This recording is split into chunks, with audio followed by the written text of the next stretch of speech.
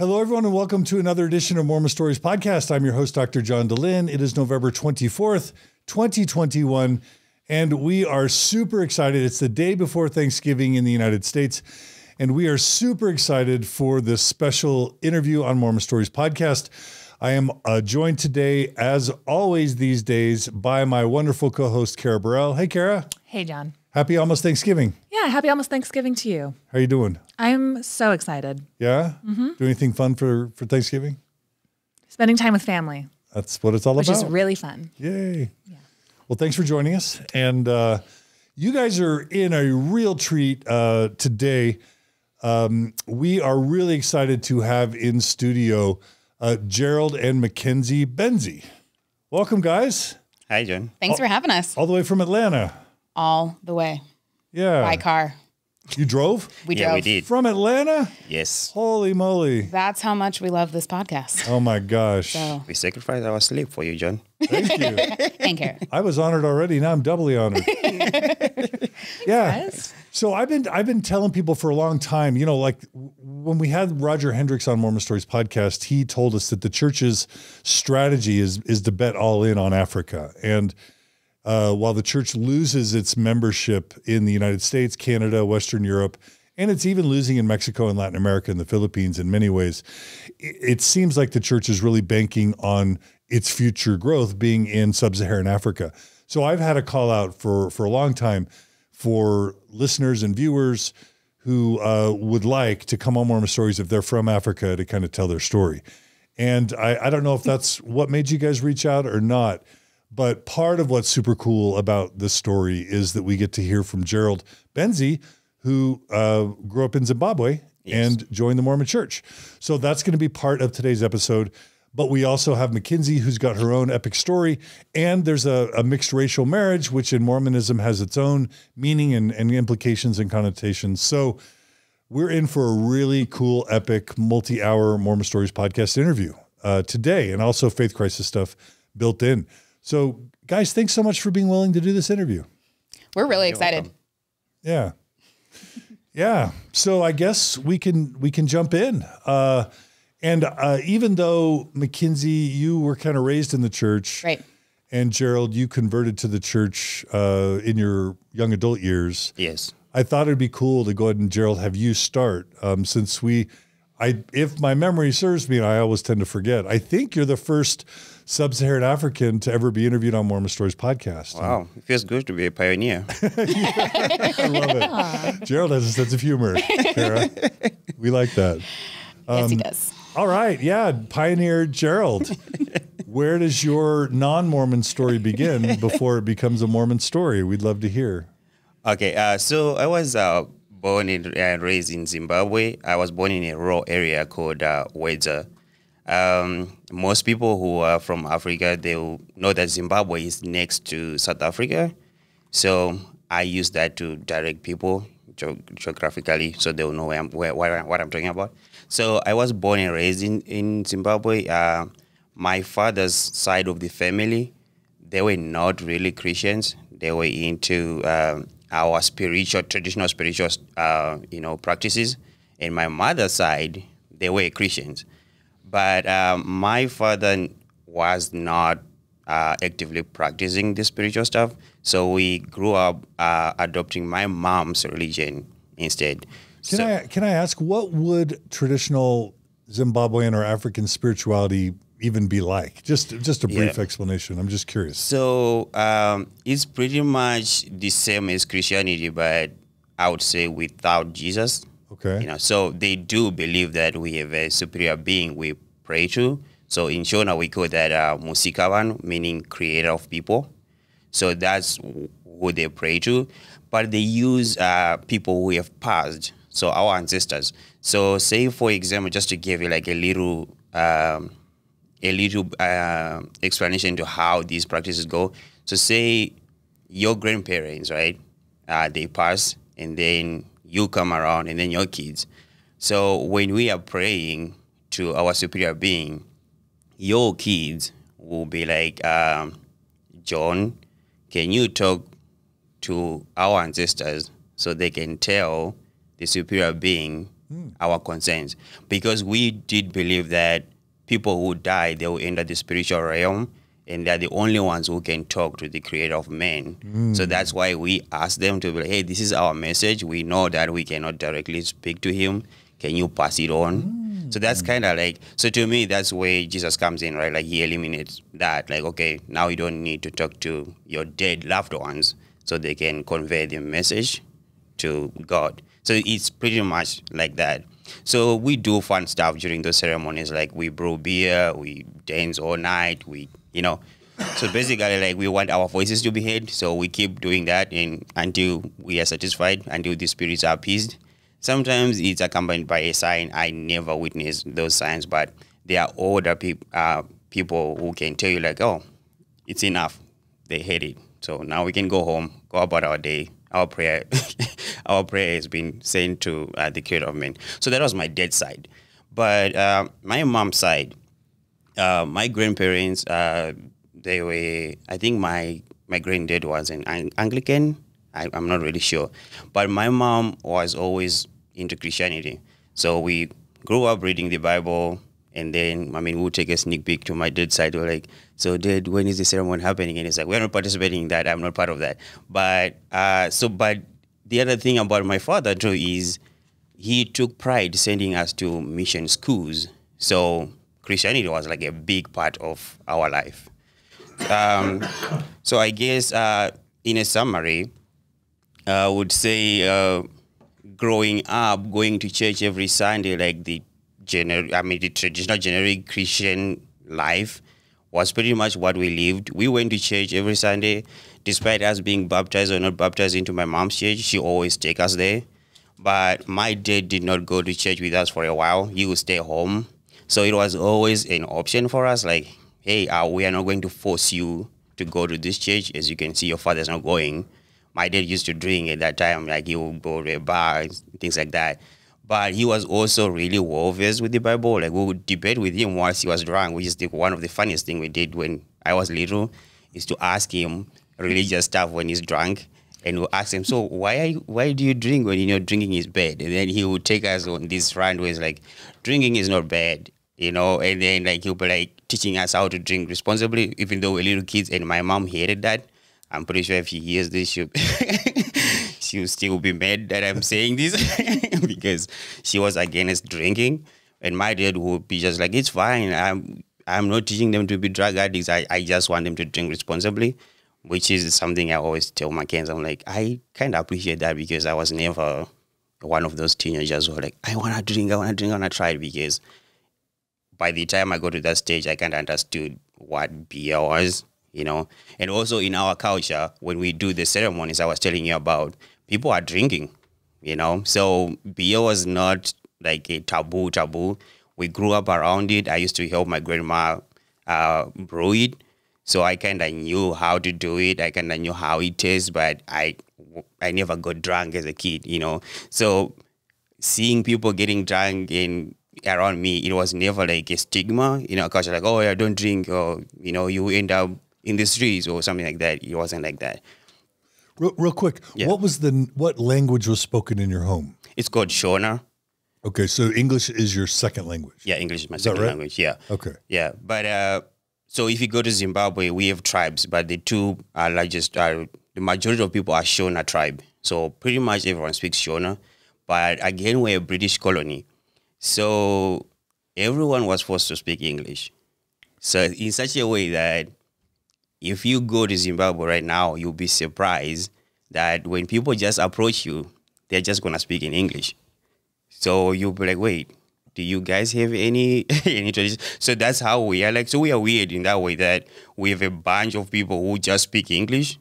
Whenever we see someone foreign, we always speak in English. Like it has been like our thing the entire time. So most people also kind of think like English is our first language, which is not true. I've actually seen a documentary online saying, oh yeah, the official language, the first language for Zimbabwe is English. And I was like, no, it's not.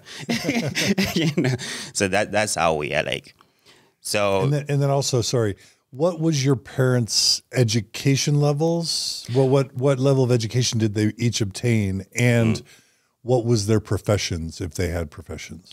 So my mom, I think she went as far as high school, and so there was a program, I think, of Red Cross nurses back in those days. I do not know how it really worked, but I know that she was in one of those programs. I don't know if they were like nurse assistants or nurse aides. I don't know that the actual term they were called. So that's what she did. But my dad was a teacher. So he did went to a teacher's college, and later on, I think he obtained his master's in animal science. So he became a headmaster. That's what we call them back home. I don't know if that's the same. Of what type of school? The school that he went to? No, that he became the headmaster of. Oh, so it's like a secondary school? Like a high school. Yeah, like high school, yeah. Okay. So yeah, he was a principal. Like a principal of a high school. Okay, Yes, got it. Yeah. Got it. So well-educated. I mean, if he's like talking to you about the Bible and talking to you about responsible drinking and challenging Christianity, like it means that he's a pretty thoughtful guy. He was, yeah. So unfortunately, we lost him this year. Oh no. Yeah. I'm so sorry. Yeah. So yeah, but pretty much that's who he was, and he always he was that kind of person who was like, if something does not feel good to you, it's not good. You know, like always listen to yourself first. Whoa. And then make a judgment. So that's like woke. That's Yeah. super advanced. Like so many of us are just now figuring that out. He had that Yeah. figured out decades ago. from a very little age, that's what he was teaching me. And I always tell my kids, like, I got in trouble so much because of that. Because I became this little boy. Yeah, a little the boy. system Yeah, in your favor. I did not like that. Every time I was told to do something, even at school, and I'm like, this does not feel okay. And when I was little, I was quiet, but I would vocalize when I'm uncomfortable, which my teachers did not like because they used to use me as an example, like, be quiet like Gerald, you know, be still like him. Then all of a sudden I'm like, we shouldn't go to break right now. So I'm like, let's keep reading. And everyone is like, why? You know, so something like that. So I've been always like steering uncomfortable conversations when I was little. So, but I got that from my father. That's what his approach is, especially when it comes to spiritual stuff. He was always like, yeah, as long as you feel a certain connection to your spirituality, which it took me years and years to understand what he mean by, if you have a connection to your spirituality. To me, in my head, spirituality means doing good. I was just like, yeah, it means we're doing good, right? I'm being nice, I'm being polite to other people. It wasn't about like actually, you know, connecting to a superior being like what people were like in my culture. So I carried that idea, probably applying it in a weird way for years and years and years and years until I was older and I went to a mission school. That's when it started making sense to me because I would question what the Catholics were teaching as a student. And I'd be like, so can you explain? What were like your three biggest questions or like concerns with Catholicism? Do you remember? I do. So what happened to me is, so I went to mission school when I was 12 years old. And coming from a community that was like super into our traditional stuff, drinking wasn't an issue. But then I met Christians who would tell people not to drink, right? But at that point, I never like understood where they were coming from with that. And then I went to a Catholic school, right? And they were drinking, right? Like they would drink wine. That's part of the religious service. Exactly. So that was something I kept asking them, like, so can you explain to me? So which is I would equate it to people who are familiar with the word of wisdom, right? Like, okay, let's not drink. So imagine going to a church where alcohol is in the church, right?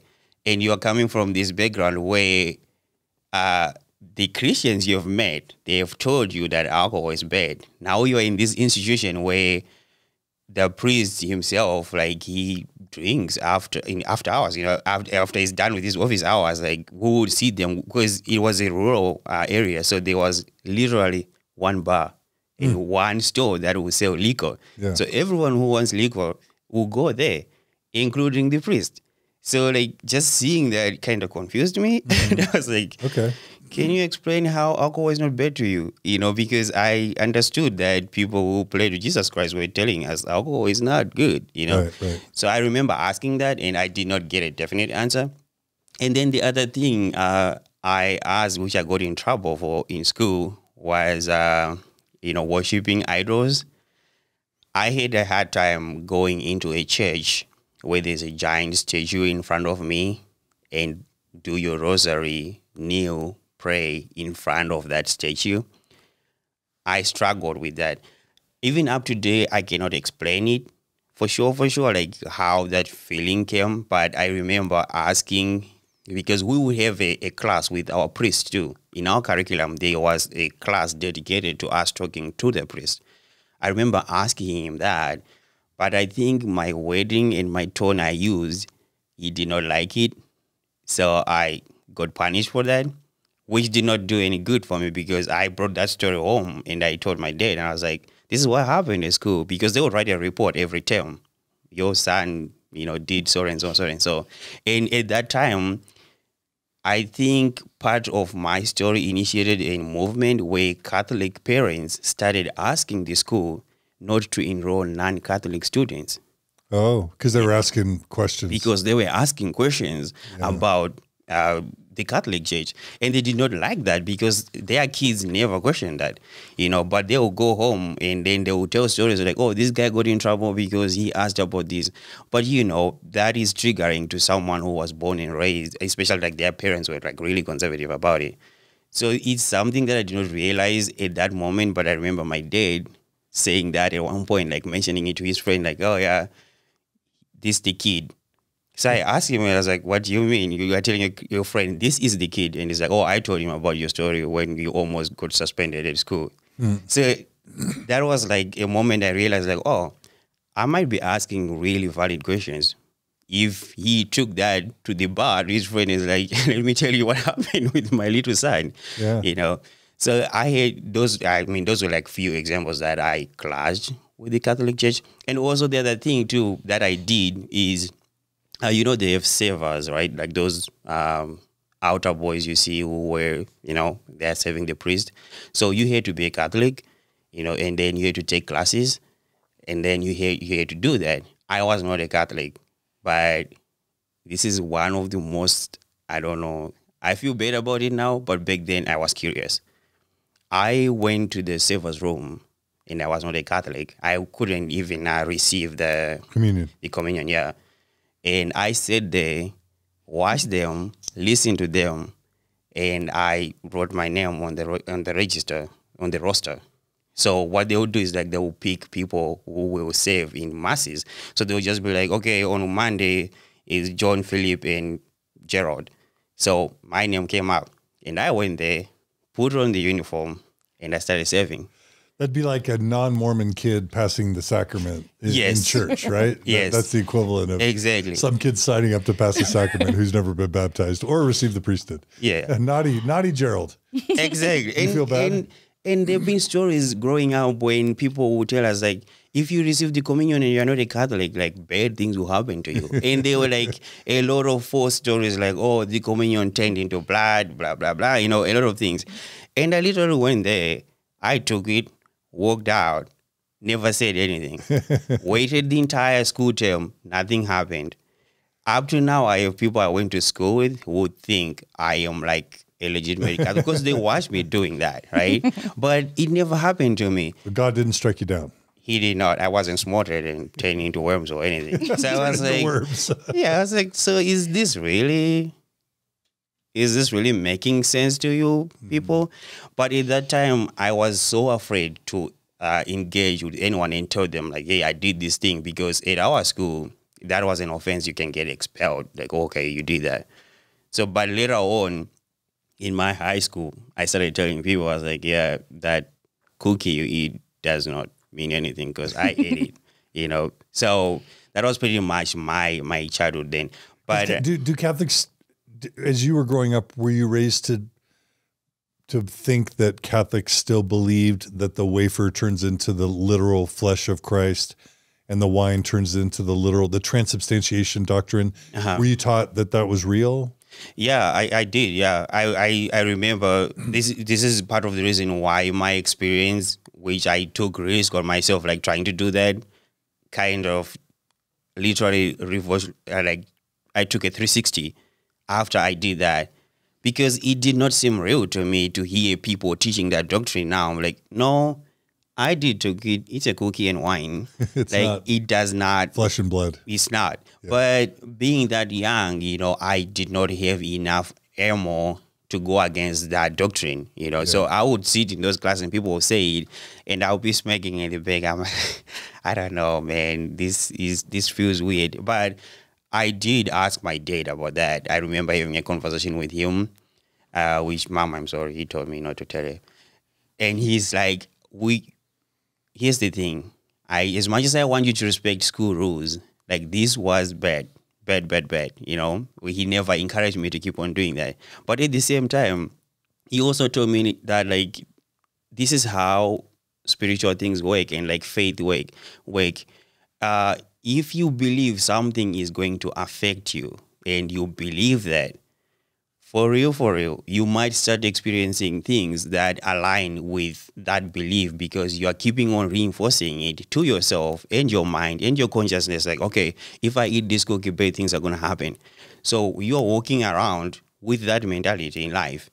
So it's like, this is why probably this cookie did not affect you because you don't walk around believing it. So you took it and you're like, this is nothing. So it is nothing to you. Okay. Yeah, but it doesn't necessarily mean to another Catholic boy who believed this is Maybe it would have worked. Yes. For him. So, so I would say like, it felt weird that time because I did not grasp the concept he was trying to tell me. To me, I got away with murder. As a kid, I was just like, well, that's what I did, and it's fun.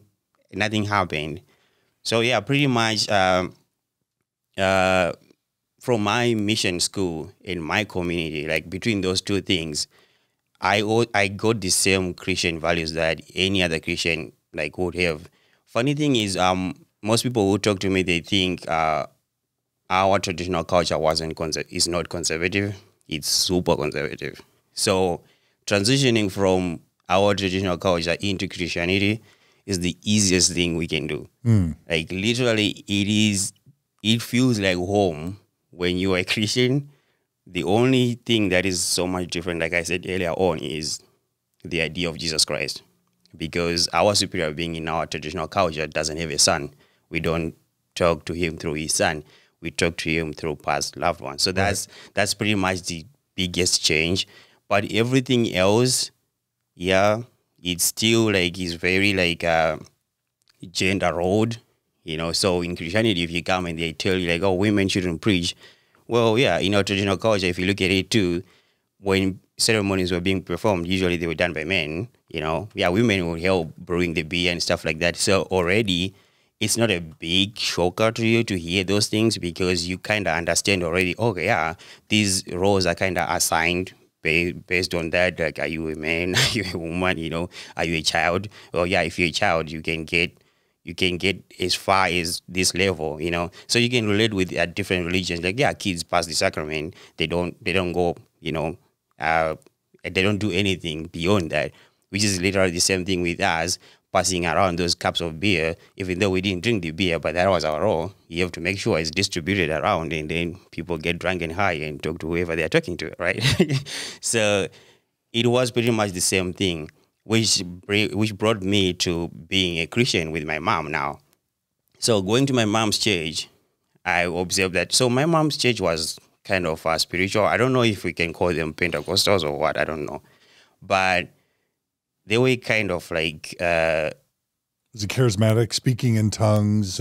Speaking in tongues, giving visions, prophecies and stuff like that, which is super amazing because as much as I wasn't attached to my mom's church, a lot of things that I saw seemed real and felt real, So I think I was 16.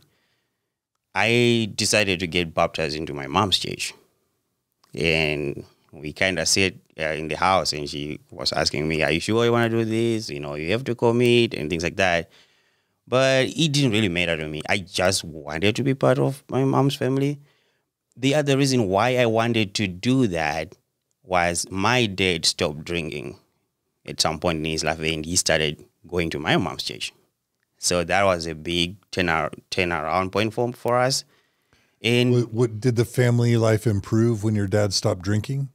Was it good for your family? yeah, Good for your dad? it was good for him because, I mean, part of the reason why I say that is, so this is what he did. My grandpa, my mom's father, died, and my dad was really close to him. They used to drink together, you know, a lot, like they had a good relationship. So that really affected him when he passed. And he kind of became a different person because there was also like a controversy surrounding my grandpa's death. Like people believe he was poisoned, and my dad felt like he knew who did that. So it really affected him. So he stopped drinking, like just stop. Wow. Yeah. So he wasn't going to bars anymore and anything. And then all of a sudden one Sunday he used to drive us to church and then he'll go back home. One Sunday he just like stayed. So we're like, oh, maybe he'll leave. He didn't. He stayed the entire service and went back home. We didn't talk about it or anything. Then he just kept doing that. He just kept doing that. And then all of a sudden, he got baptized. So I wasn't out at that point, and I was like, oh, okay. Can we talk about this? You know, but I didn't know how to initiate it. But we also did understand that he was on a journey, you know, starting from my grandpa passing. So yeah, that kind of motivated me to be like, okay, maybe I can also, you know, get baptized.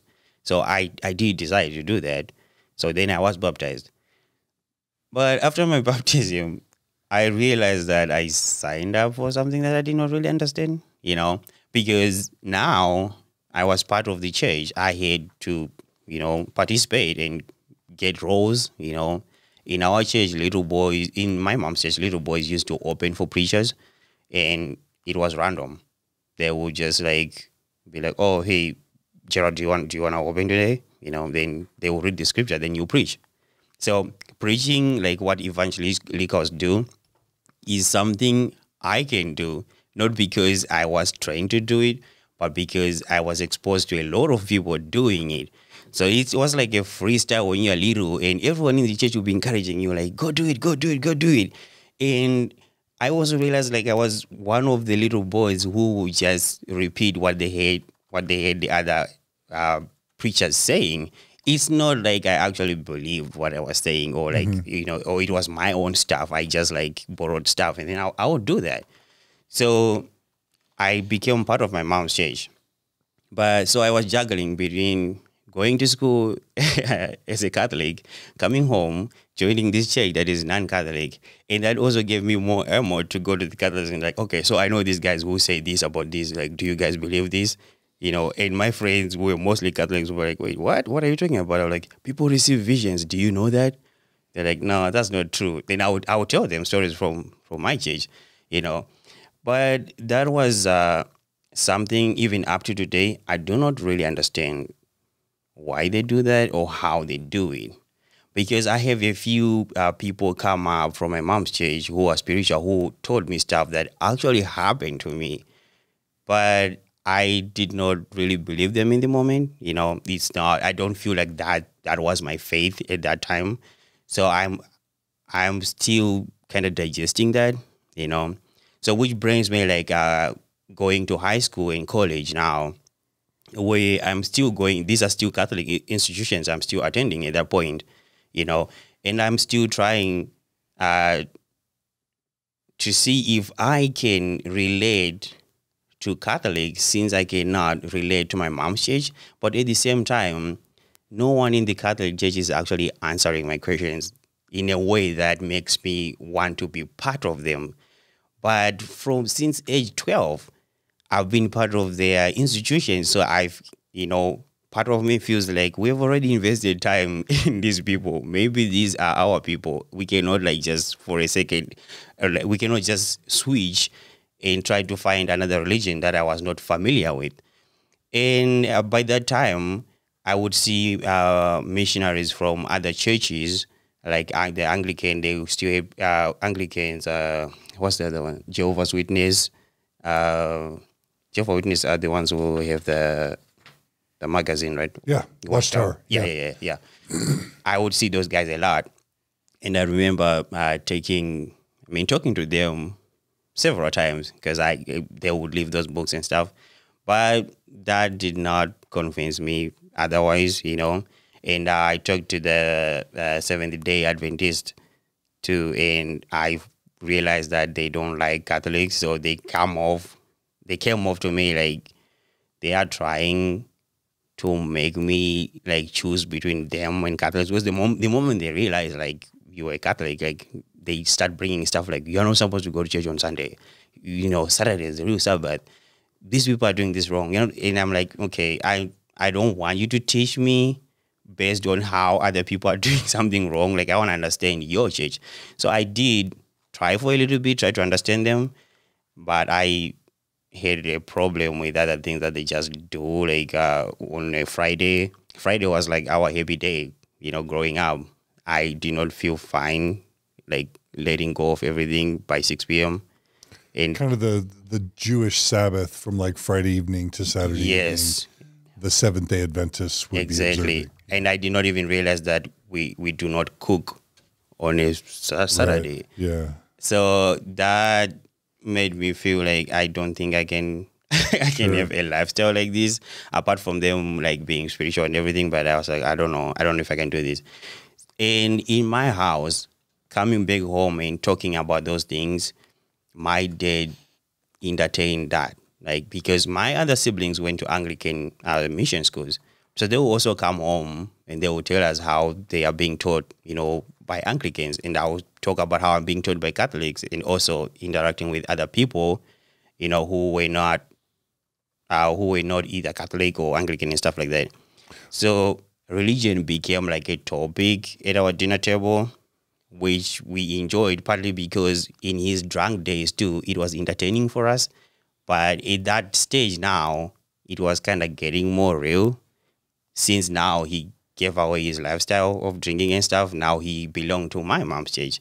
So it was fine for me to debate people about the Bible, about religion, about your church doctrine. Yeah. I didn't feel like it's something people get too personal about at that point, It's reminding me a little bit of Joseph Smith's upbringing, because I think Joseph Smith Sr. drank, and then I think there was a lot of religious variation and debate and discussion in the home because there was so much variability. So in some ways, it's reminding me of Joseph Smith's upbringing. It's true. I do want to ask you, do you have a way to remember kind of how Mormons were viewed, or maybe are viewed in Zimbabwe, by people who didn't grow up with them and would just have a casual perception about Mormonism? Do you remember how Mormons were viewed, if they were viewed at all, by the common Zimbabwean? Yeah, so that's something that I was super excited, like, to understand with other people who knew them. Because when I was in Zimbabwe, I did not know about the church. I have seen missionaries because, now I remember they were missionaries because of how they dress. I do remember thinking that they were kids going to a high school, because pretty much everybody in Zimbabwe wore a uniform, white shirt, gray pants or black pants or whatever. So that's what they looked like to me. But I do not remember actually encountering Mormons or even hear anyone talk about them. But surprisingly, my mom knew about the Mormon church and we never talked about them. So I do not really. Yeah, I do not really know how people viewed them, or how people talked about them. But the other thing too is in Zimbabwe, which is really interesting with how you introduced at this podcast, like that you you want to know how the church is gonna shift their focus to Africa. I think Africa is a flooded market when it comes to religion. You know what I mean? Because pretty much from the get-go of people going to Africa, they were there with religion, right? So you would find that like most popular religions that people talk about are people who have schools, people who have colleges, people who were there before. The church even, shifted their focus to Africa, and I think right now maybe they say they announced a temple in Zimbabwe. So that's just going to be one amongst I don't know how many cathedrals in Zimbabwe, like plenty. So I never heard about the church. I think their membership is probably really small in Zimbabwe. So I never encountered anyone who actually introduced me to them or even like mentioned them. And Mormonism itself, I did not hear that word when I was in Zimbabwe until I left. Oh, wow. Yeah. Okay. I did not hear about it. So the church is really behind. Africa has been colonized forever by everyone, basically. So the church is really behind. Yeah. Yeah. Interesting. Okay. So no real understanding of what Mormonism was growing up. Nope. Okay. Yeah. Kara. Yeah, and I just looked it up. It said in 1975 there were 689 members in Zimbabwe, and in 2019 there were around 34,000 with 87 congregations. And I think, like you mentioned, a temple that's had the groundbreaking, but it's not yet built yet. Yeah, I think so, because I think they announced it in 2016, if I'm not mistaken, because it's around the time just before I converted, because I remember people were celebrating. I attended the general conference before I was a Mormon, and I remember people were celebrating about it, and my friend who was a Mormon mentioned it to me. He was like, oh, they're going to build a temple in Harare. And I was like, oh, yeah, cool, because I did not understand how big of a deal that was. I was just like, oh, sure. I mean, A building. Yeah, it's a building. So there are plenty of those there. So I don't know. Right in. Is it going to be in the CBD? I don't know. but yeah, I did not have an understanding of how people viewed Mormonism. But if someone was to take a wild guess, like I would think any other similar religion to that, that's pretty much how they view them. But Kara, to your point, is that pretty big growth? I feel like it is. Yeah. Say it again. The numbers in the years. That would be 1975, around 700 members. Okay. Uh-huh. And so, and you can do the math of how many years it's been since then. And then this update, it doesn't say 2021, it says 2019. Okay. So we'll have to go by 2 years ago. It's probably grown even more since then, but 34,330 members with 87 congregations. Yeah, it's a lot of growth. Yeah, it is. Yeah. And you're an example of the growth. I contributed to that statistic. Okay, so a lot of religious discussion and variability in your home. You converted at some point, but you're still. I mean, I'm struck by the fact that you were kind of a critical thinker as a kid. Your dad, maybe your mom too, passed that on to you. So you're experiencing various religions, but you're also thinking a lot and analyzing. And I'm just always fascinated with how critical thinkers end up joining high demand religions. Like, how does that? How in the world does that happen? I've had this conversation many times. Like, wait, how? But to your dad's credit, it wasn't only religion that you talked about. I mean, there was a lot of science background, and so from all angles, just critical thinking in general. I mean, religious conversion is primarily an emotional phenomenon. So even though we can talk all about the intellect, just like with your dad, he's a critical thinker, but his dad dies. It's a traumatic experience for him. Whoop, all of a sudden he's converting to Christianity. Like religious conversion is pretty much an emotional, social thing. It's very opportunistic. Rarely an intellectual thing. So that's I'm jumping to the end, but so I'm dying to hear how you end up joining the church. So keep going. So now after college, right, I graduate. What did you study in college? Applied chemistry. Oh, wow. Yeah, so I was in Zimbabwe at that time. Then I got an opportunity. Oh, wait. You mentioned, sorry, in your outline, I don't mean to interrupt, but I want to make sure you cover something. You mentioned being raised with purity culture in your family, right? Yeah. What would that mean? What would purity culture in Zimbabwe kind of mean? So, like I said, that there are a lot of things in Christianity that also exist in our traditional culture. One of the major things I can point out that pretty much every Christian can relate to is sexuality.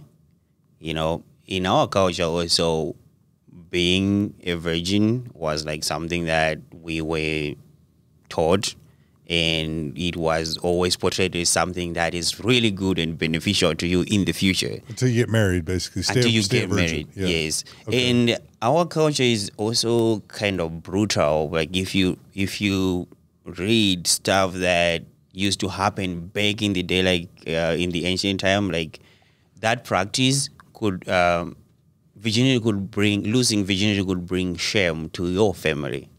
You know, because there was some weird thing they would do, like that they will confirm that for real, she was a virgin, and then they'll have to communicate that to your family, which was weird. I don't really know the details, but I knew that it involved like some piece of cloth being folded or something like that, and then people will visit like the honeymoon suite, I can call it that, and then if that cloth is folded a certain way, they will know that she was a virgin or she was not or something like that, which was really brutal, you know what I mean?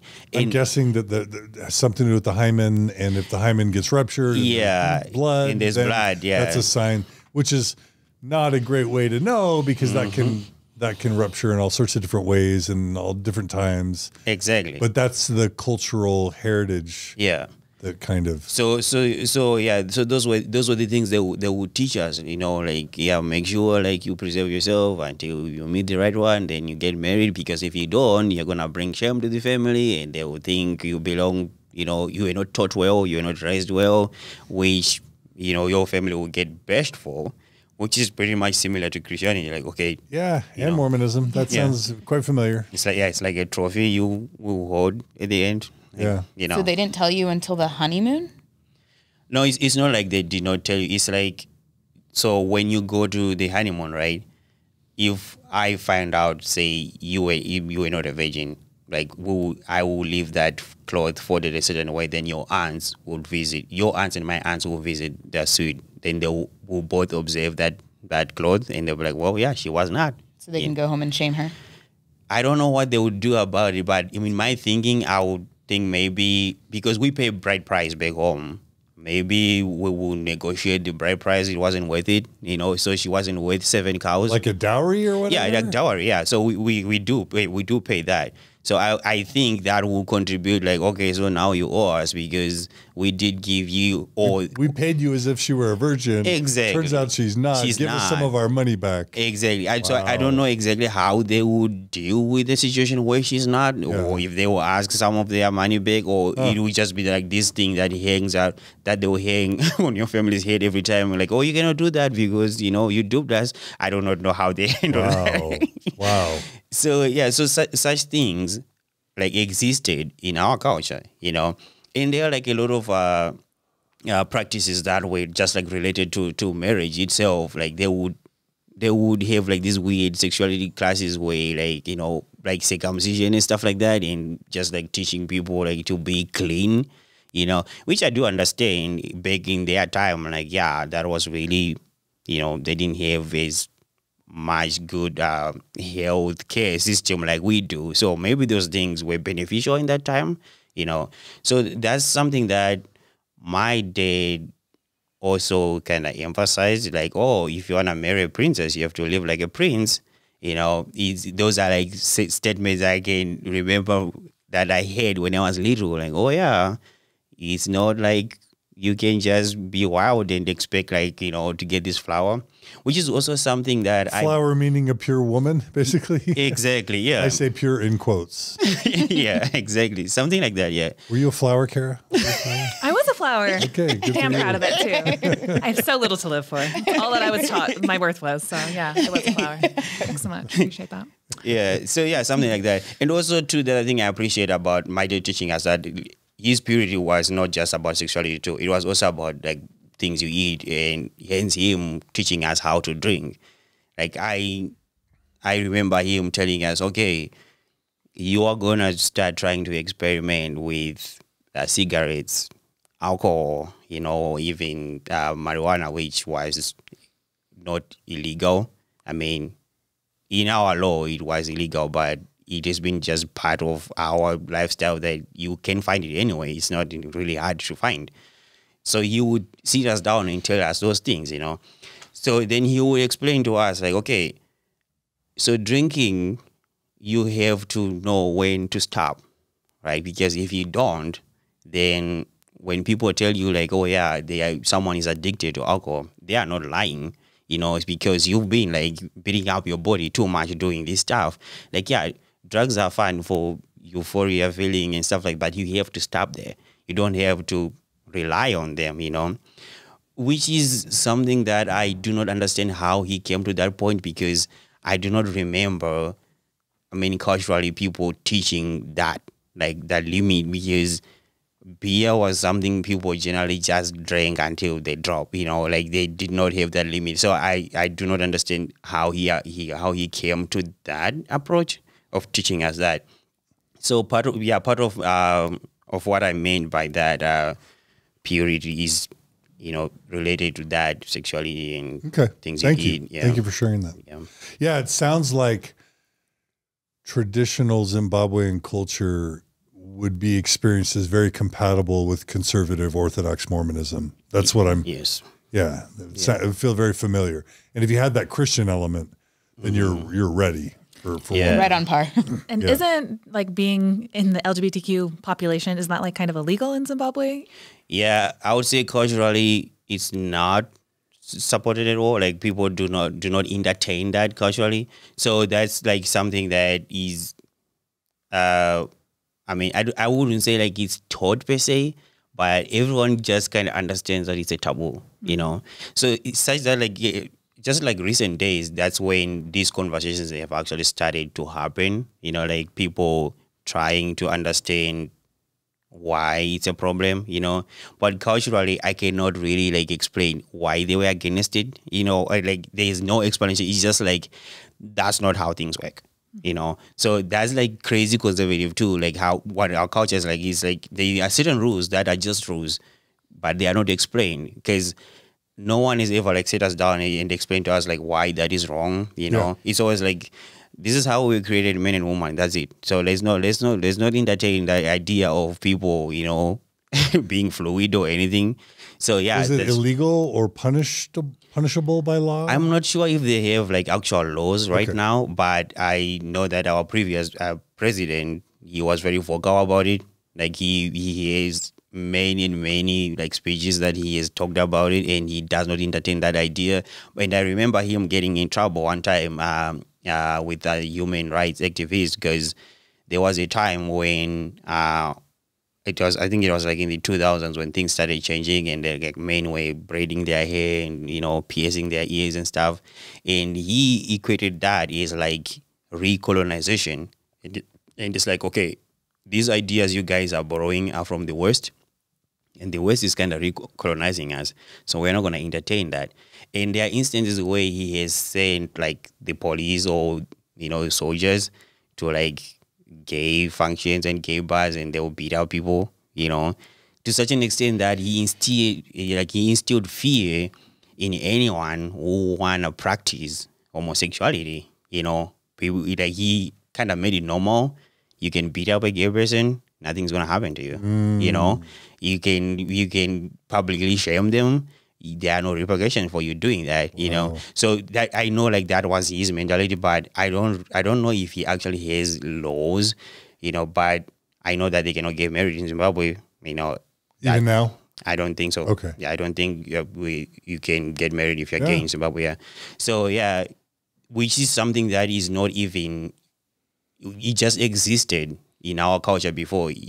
Those relationships were not entertained. Right. If they happened, they were just like underground relationship. No one knew about them, because we were just taught like, no, it's not going to happen. Fascinating. Yeah. Also very compatible with Orthodox Mormonism. Right? Yeah, that's true. Yeah. Okay. All right. So take us to the point of you thinking about the church. Okay. So now, I graduate college, I get an opportunity to come to the United States. Oh, what was your perception of the United States as someone growing up in Zimbabwe? What year would this have been where you were thinking about coming to the United States? And when you thought of the United States, what did you think? So my story is kind of funny in a way, because I never thought of leaving Zimbabwe at all. And my opportunity came this way. One of my lecturers actually started from the same college I came to into the States. So after graduation, I was kind of just like buddies with him, you know. And then after graduation, I was a temporary teacher, you know, just figuring out what am I going to do next with my career. And it happened that a professor from his previous college was looking for graduate students that had a similar research as his lab was doing. And so my final year dissertation kind of aligned with his work. So he was like, oh, I know of this kid who graduated here and he was kind of doing similar work as what you want to research in. I can connect him to you. So this was just like me going about my day teaching, and then he sent me a message and he's like, hey, do you have a resume? I mean, back home we call them CVs. Do you have a CV? And I was like, sure. What's up? And he's just like, send it to me. So I did send it to him. But I did not, I knew maybe he has an opportunity like a teaching assistant at the college or something. I was like, okay, that'll be cool. So I sent it to him. And then 2 weeks passed and I was like, I ignored him. I was like, I don't know, maybe the opportunity did not work out. And then later on, I received an email from someone from the United States with like a bunch of people copied on it. And it's like, hey, I do really love the work you're doing. Do you mind like filling out this paperwork if you are interested? Like, so he kind of introduced himself and he talked about what he's doing and things like that.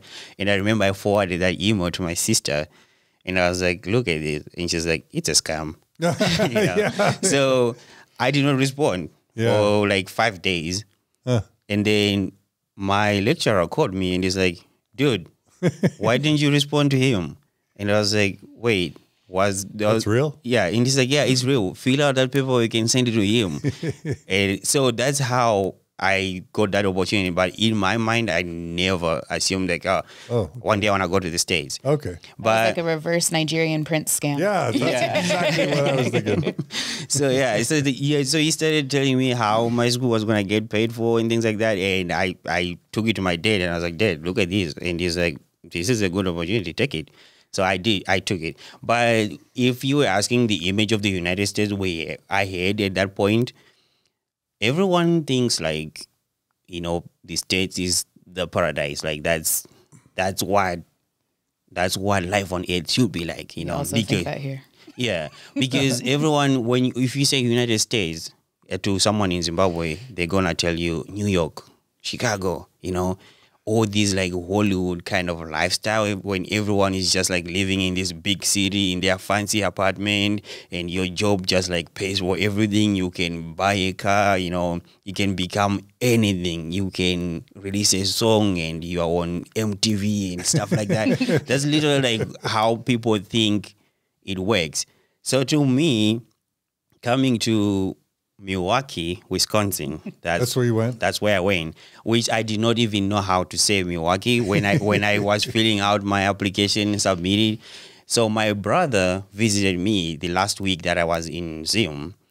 So this is like a funny story. We were at a bar and he's talking like, oh, dude, like, this is so amazing. You're going to go to the States. And I'm like, I know, like, who would have thought, like, I will be the one going there. So he's like, so which place are you going to? And I said, it's some city called Milwaukee. And he's like, where is that? And I was like, I don't know. It's some place called Wisconsin, I guess. And he's like, I've never heard of it. And I was like, me too. Because obviously, like, the kind of content we're exposed to about the United States, they don't talk about places like that, you know. Yeah. They just talk about big cities. Not a highlight. Yeah. States that, you know, there are people who think Chicago is a state, you know, because of how much they hear about it. So I would say like states that people get right are California. Pretty much, that's it, you know. So that's how I was like, yeah, I've never heard of anyone talk about this place. Funny thing, you know the beer from Milwaukee, the MGD, Milwaukee Genuine Draft? Yeah. So we have that in Zimbabwe. Oh. Yeah. So there was a giant poster of MGD. It's like KFC instead of M, right? Yeah. It's like the initials exactly. keep you from learning what. Yeah. Yeah. So everyone just says like, yeah, draft beer, draft beer, draft beer. And we had a giant poster right in front of us whilst we were talking that. With the M. With the yeah. So I remember I was kind of like tipsy at that point. And I remember reading that poster and I was like, oh, dude, look, it says Milwaukee. And he's like, that's where you're going. And I was like, yeah, that's where this beer is from. And we're like celebrating in the bar, but I did not have an idea what Milwaukee looked like. So then I came to Milwaukee and it was a shocker. And I remember texting my brother. I'm like, dude, this place, like the campus looks amazing. But outside of the campus, it does not look like the States, man. Like I don't know. Like I could not explain it to him, you know. And also the idea of segregated cities, I was not familiar to it.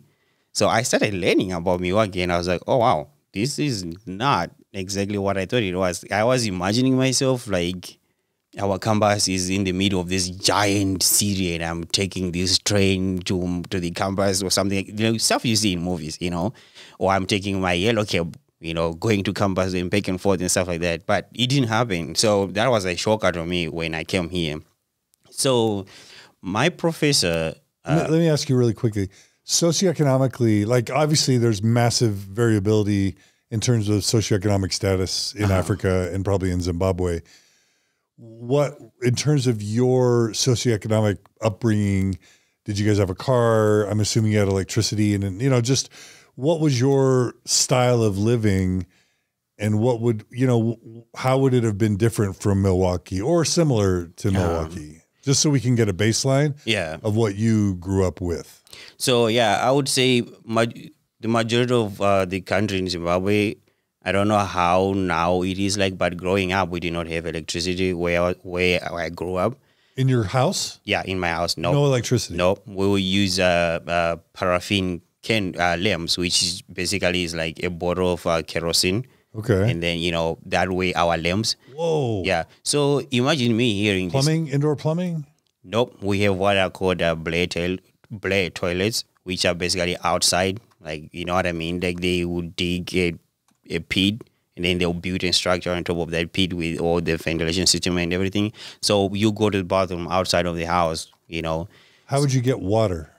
We would go to either streams, and by that time the government started drilling boreholes, which are basically like a manual pump that you manually pump water from the ground. That's how we got like clean drinking water. So who would have brought the water from the well to your house growing up? That's us. That's the kids. That was our chores. You like later in the day, you take your containers, you run to the well or the bowl or the stream, you fetch the water, you bring it back home, and you fill your storage containers. So we would separate our water. So there was drinking water, especially because some bowls will run dry, you know, during dry seasons. So the community would ration the water, but like, okay, bowl water is safe for drinking. So that's cooking and drinking water only. In certain cases, they would allow like 40 liters per family, you know, for drinking and cooking. So we would do that, go to the well, fetch the water, bring it home, fill it up in your reservoir containers, and then you go to the stream for water for bathing and things like that. So you fill it up at like say from 4 p.m. until dinner, and then you cook your dinner such that in the morning when you wake up and you're going to school, you don't have to go to the stream. You can take a bath from your bucket that you brought in last night, then you go to school. Otherwise, if you try to do that in the morning, you're going to be late, right? And school started at 7 a.m., and we had to walk to that school anyway, you know. So the idea of a hot shower or a hot bath? No, that did not occur to us. So to give you like a glimpse of how you would have a warm bath, is like you have a bucket of water, right? So we had like little, which were pretty much like paint tins, you know, used paint tins. So you would put half of your water in that paint tin, put it on fire.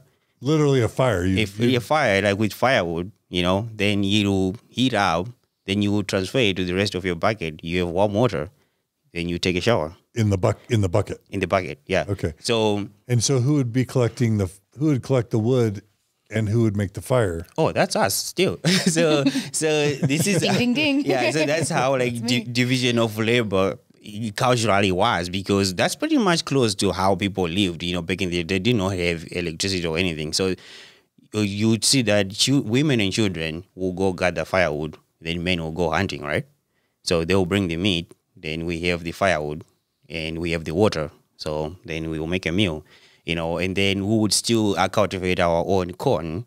The staple food in Zimbabwe is called sadza, which is basically is a corn paste, which you can eat with any relish, be it roasted meat or stew, vegetables or anything you can eat with it. So that's pretty much our traditional staple food. So did you grow your own corn? Yes, we did. Yeah. So you had subsistence level farming. Yes. Where you would grow the food you ate. Yes. So pretty much every house would look like this. You have your house, and around your house you cultivate the crops that you need to eat. So you have corn, you have your tomatoes, ground nuts and stuff like that. People it's really normal in Zimbabwe to have a plot of land that you cultivate to get corn and stuff, food that you can eat. So that was pretty much my childhood. And what about livestock, like chickens or goats or animals, cows? Yeah. Did you have that?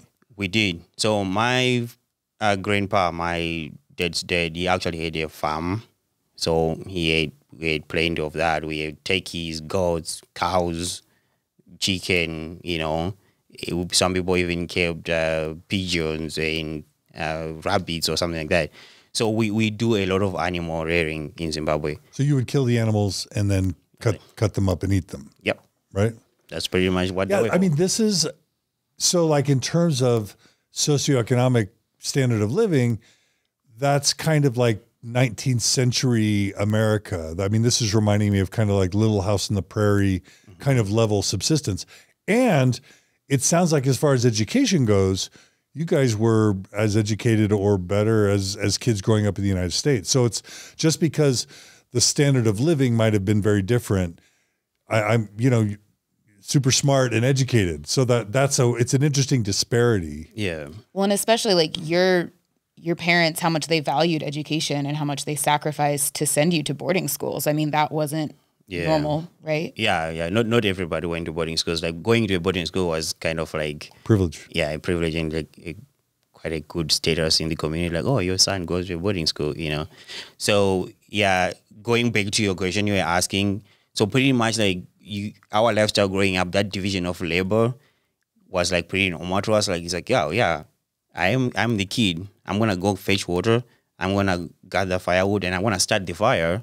So when my mom comes in and she wants to make a meal, the fire's already going. And in the morning too, it's your responsibility if you want to have a warm bath to start the fire in the morning, because no one else was going to do that for you, right? So we'd wake up, start the fire. We already have the water from yesterday. Then voila, warm bath. So that's pretty much how most of my childhood was like. But then we moved to a place that had electricity. So that's pretty much, the electricity was just like using it for cooking and lighting pretty much most of the time. So it's still no plumbing, still outside bathroom. So the easiest part about that is, well, maybe now we can heat up our water without lighting up a fire, right? So, and we can cook cleaner inside the house without cooking outside, because the other house we lived in, we had to cook outside because, it's a fire, there's smoke and everything. So we would cook outside and bring the food inside. So that was like an upgrade. Like, okay, now we can cook inside the house. On up. Yeah. And in the morning, I can just turn on a heating element and I will have warm water inside my bucket, Talk about you watching your little TV. Yeah, I was going to ask about internet too. So TV and internet? We did not have internet. We watched like, I don't know what they call it. Just like when you put up your antenna outside and then you watch the government broadcast, station. Now, how old are you right now? So right now, today. Today I'm turning 31. I'm turning 31. Yeah, I'm turning 31. Yeah. So this would have been, 15 years ago. We're talking about 15 years ago. Yeah, or more. Yeah. Yeah. Yeah. Okay. So we did not have a lot of entertainment options. We watched whatever they broadcasted, right? And we had black and white televisions back then. Like having a colored television was like, wow, where did you guys get that? It wasn't as common to have a colored television. And also TV sets were not as common in households because, again, most people did not have electricity, so you wouldn't even heavy. You know, people had radios. You know, that was very common because they would buy batteries and stuff, and then they like little boom boxes or whatever I can call them, like that would listen to the radio stations, and we had more variety listening to the radio. Anyway, I think at that point we had 4 radio stations because it was like radio 1, 2, 3, and 4. You know, I mean, it almost sounds like you went from kind of 19th century socioeconomic status to like 1950s and 60s just within a few years. That's a rapid advancement. Yeah. And by the way, Africa is set to, like, as I understand it, quadruple in its population over the next 10 or 20 years. So Africa is on the rise in a very significant way. So they may have been behind in some ways, but they're going to be catching up very quickly. Yeah. Most economists, as I understand it, are projecting Africa to become a major global center within the next several decades. Yeah. So, I mean, it's cool to see you guys are able to advance so quickly. Yeah, that's true. So the funny thing about that too is, like, in that same time I am living like that, someone who was living in the city like Harare is living a totally different lifestyle. Right. Because they have electricity, they have plumbing, they are not looking for firewood, they're not having the same struggles as I am, you know. Yeah. So you find that if you talk to someone my age who did not grow up in the part of the country I grew up, they will tell you a totally different story. Like, oh yeah.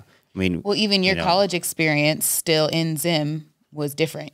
You still had a laptop. You were watching American television. Yeah, it was an upgrade. College was an upgrade. It was an upgrade, yeah. Okay. Yeah, so yeah, there's a lot of things to it that I used to tell Makenzie too. Is like, okay, when we're in college, we are now using internet. We watched a lot of shows, American shows, than pretty much an average American or someone, because we now have access to these like sites that are pirating stuff from here, right? Yeah. And we are watching movie after movie, show after movie, we are downloading them on our laptops and stuff, you know what I mean? So it's like in the same country, you can have people who are living in different time frames, and it's like a giant bracket.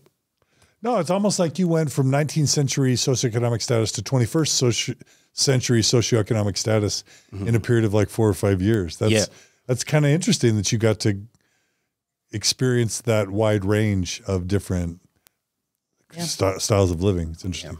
So I'm curious, once you arrive in Milwaukee, my American bias would say it would, even though in America I've been to Milwaukee, like, you know, there are rundown urban centers that feel from United States standards to be very like socioeconomically kind of lower status, high crime, higher levels of poverty. Here, by today's standards, I would wonder whether Milwaukee might still feel like an upgrade coming from Zimbabwe to you. But you're saying it felt problematic in some ways? Or? Yeah, I would say part of it is like expectation versus reality, right? So someone is telling me, is like, okay, so when you move to this place, this is what you're going to see. Even though you are living a life that is way worse than that, but like you're walking into this environment expecting crazy advanced society where like everyone is living in this beautiful mansion and things like that, and then boom, like you see this other side of America that you were not taught at all, and you don't know how to live that. You know, you're just like, okay, because I remember thinking to myself, walking in one neighborhood in Milwaukee, I think it's like the 35th area or something. That's pretty much things that you see in those kind of rap videos people do not watch because it's some underground artist guy with the 2 of his friends with a digital camera, and they're just like filming these you know, run down residential area, and, you know, people are sitting on their couch wearing wife beaters or shirtless and things like that. So walking in that environment is not what my mind expected America to be. You know what I mean? So still, even though I'm getting the perks that I did not live before, at the same time, there's this sense of like shock, like, wait, how come nobody talks about this thing? Like, how come this is real? Because I've never thought like I would walk up to a neighborhood where I see that and it's actually real. Like, yeah, you will see someone asking you for $1 in America. Like that was never something that people would tell you like, oh yeah, there are homeless people in America. Nobody says something like that. So seeing people in a line at a church because they want to spend that night still kind of bothered me, because I was like, I don't understand how this works. Like, I'm a foreigner. I have an apartment, even though it's not what I expected. There is someone who was born here who is living this life that if I go back to Zimbabwe, this person will have their hut. You know what I mean? They have their little building they call a home. You know, no matter how small it is, they will have homeless. that. They are not gonna sleep at the street. You know what I mean? So that's what I was like. Back home we had what we called street kids, which were kids like that would like go to the city and hang out in the streets. You know what I mean? Some of them will go home at night. You know, very few of them were homeless to such an extent that they would sleep on the street. So it wasn't like a really first world idea to see someone who says, yeah, literally, like, I don't have anywhere to spend the night tonight. Our toilets are outside, but we still have toilets. Exactly. You know, I was like, yeah, we still have those amenities, or if you call amenities, them. Yeah.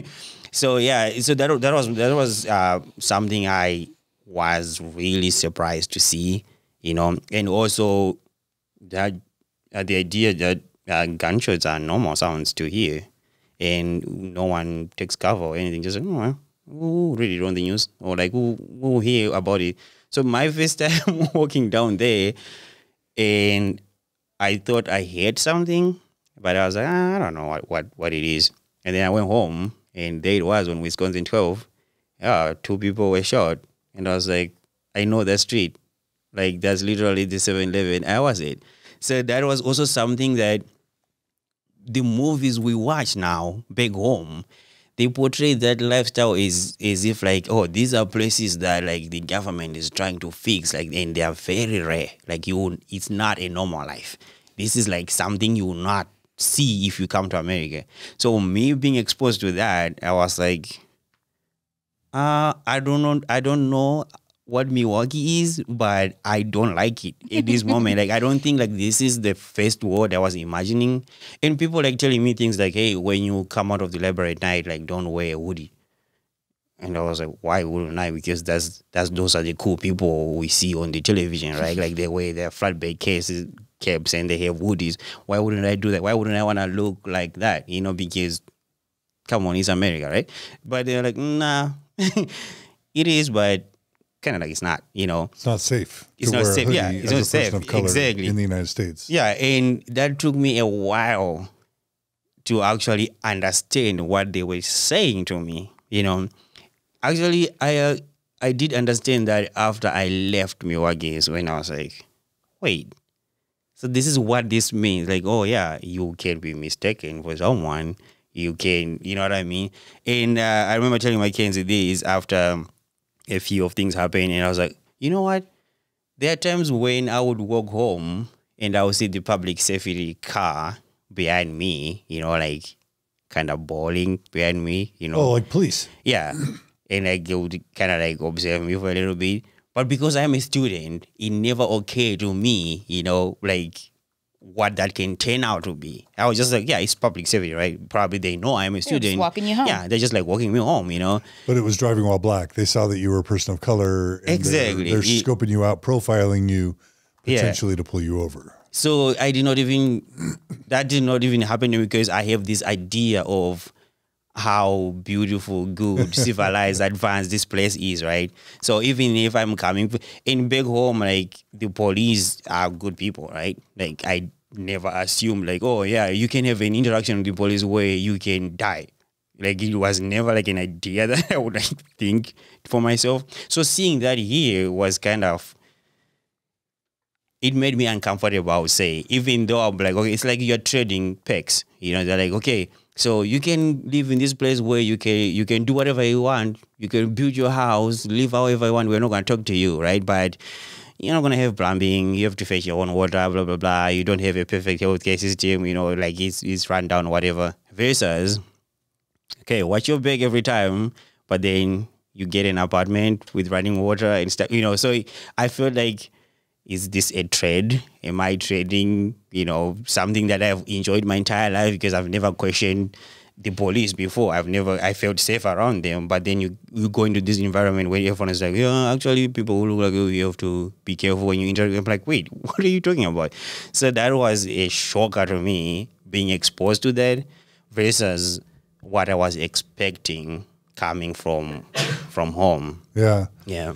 Yeah, I guess there's not just two Americas, but there's lots of Americas. But what I hear you describing is the disparity between the Hollywood public image of America versus the fact that there are parts of America where the mortality rate of children is higher than in many African countries. Yeah. Where the levels of crime and poverty and homelessness exceeds many African countries. Yeah. But so we have a real problem of disparity of wealth in the United States and of poverty and of injustice that isn't communicated in our media always. Right? That's true. Yeah. And you were shocked. Well, and I've even had members of my own family asking him, like, so is back home like the inner cities here? Like, that's their view of his home. Yeah. Is that level of poverty and crime and And you talk about racial segregation in Americans' urban cities. I guess you wouldn't have experienced a lot of segregation in Zimbabwe because pretty much most people there are people of color, so there wouldn't even be enough racial diversity to have racial segregation. Or I don't want to make assumptions. I know that South Africa is very different than Zimbabwe. Yeah. But is that why you would not have experienced racial segregation? Yeah, I did understood the idea of segregation, but the way I landed in Zimbabwe was like, during the time we were colonized, right?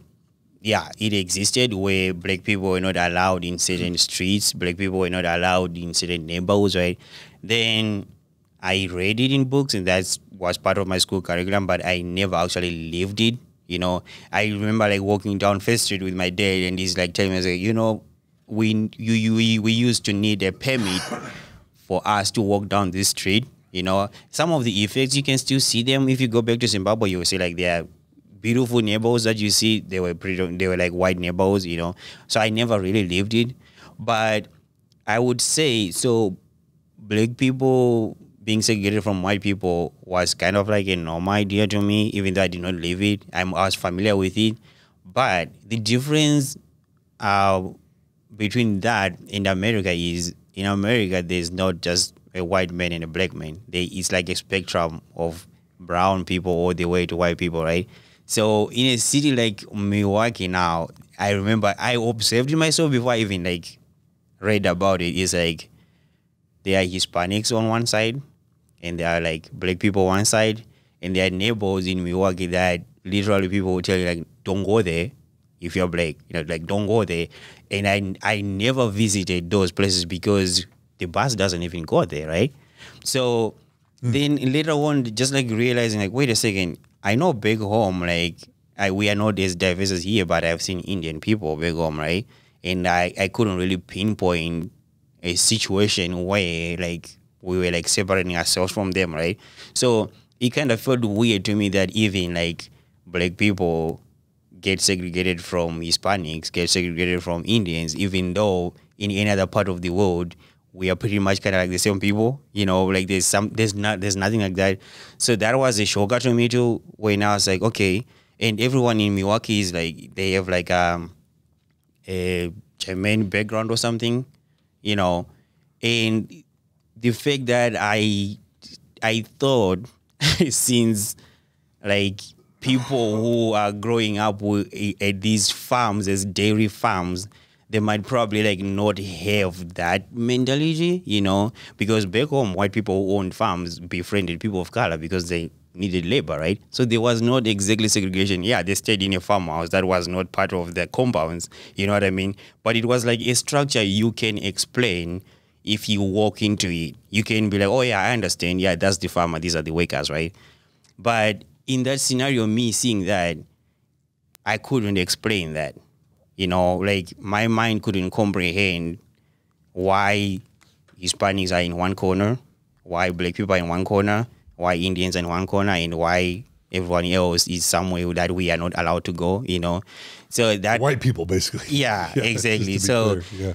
And also like heavy police presence is also something that I thought it was normal at first, because I was like, oh yeah, back home our police doesn't, everyone is not sitting in their own car or something like that. So you don't really just see them roaming around, you know.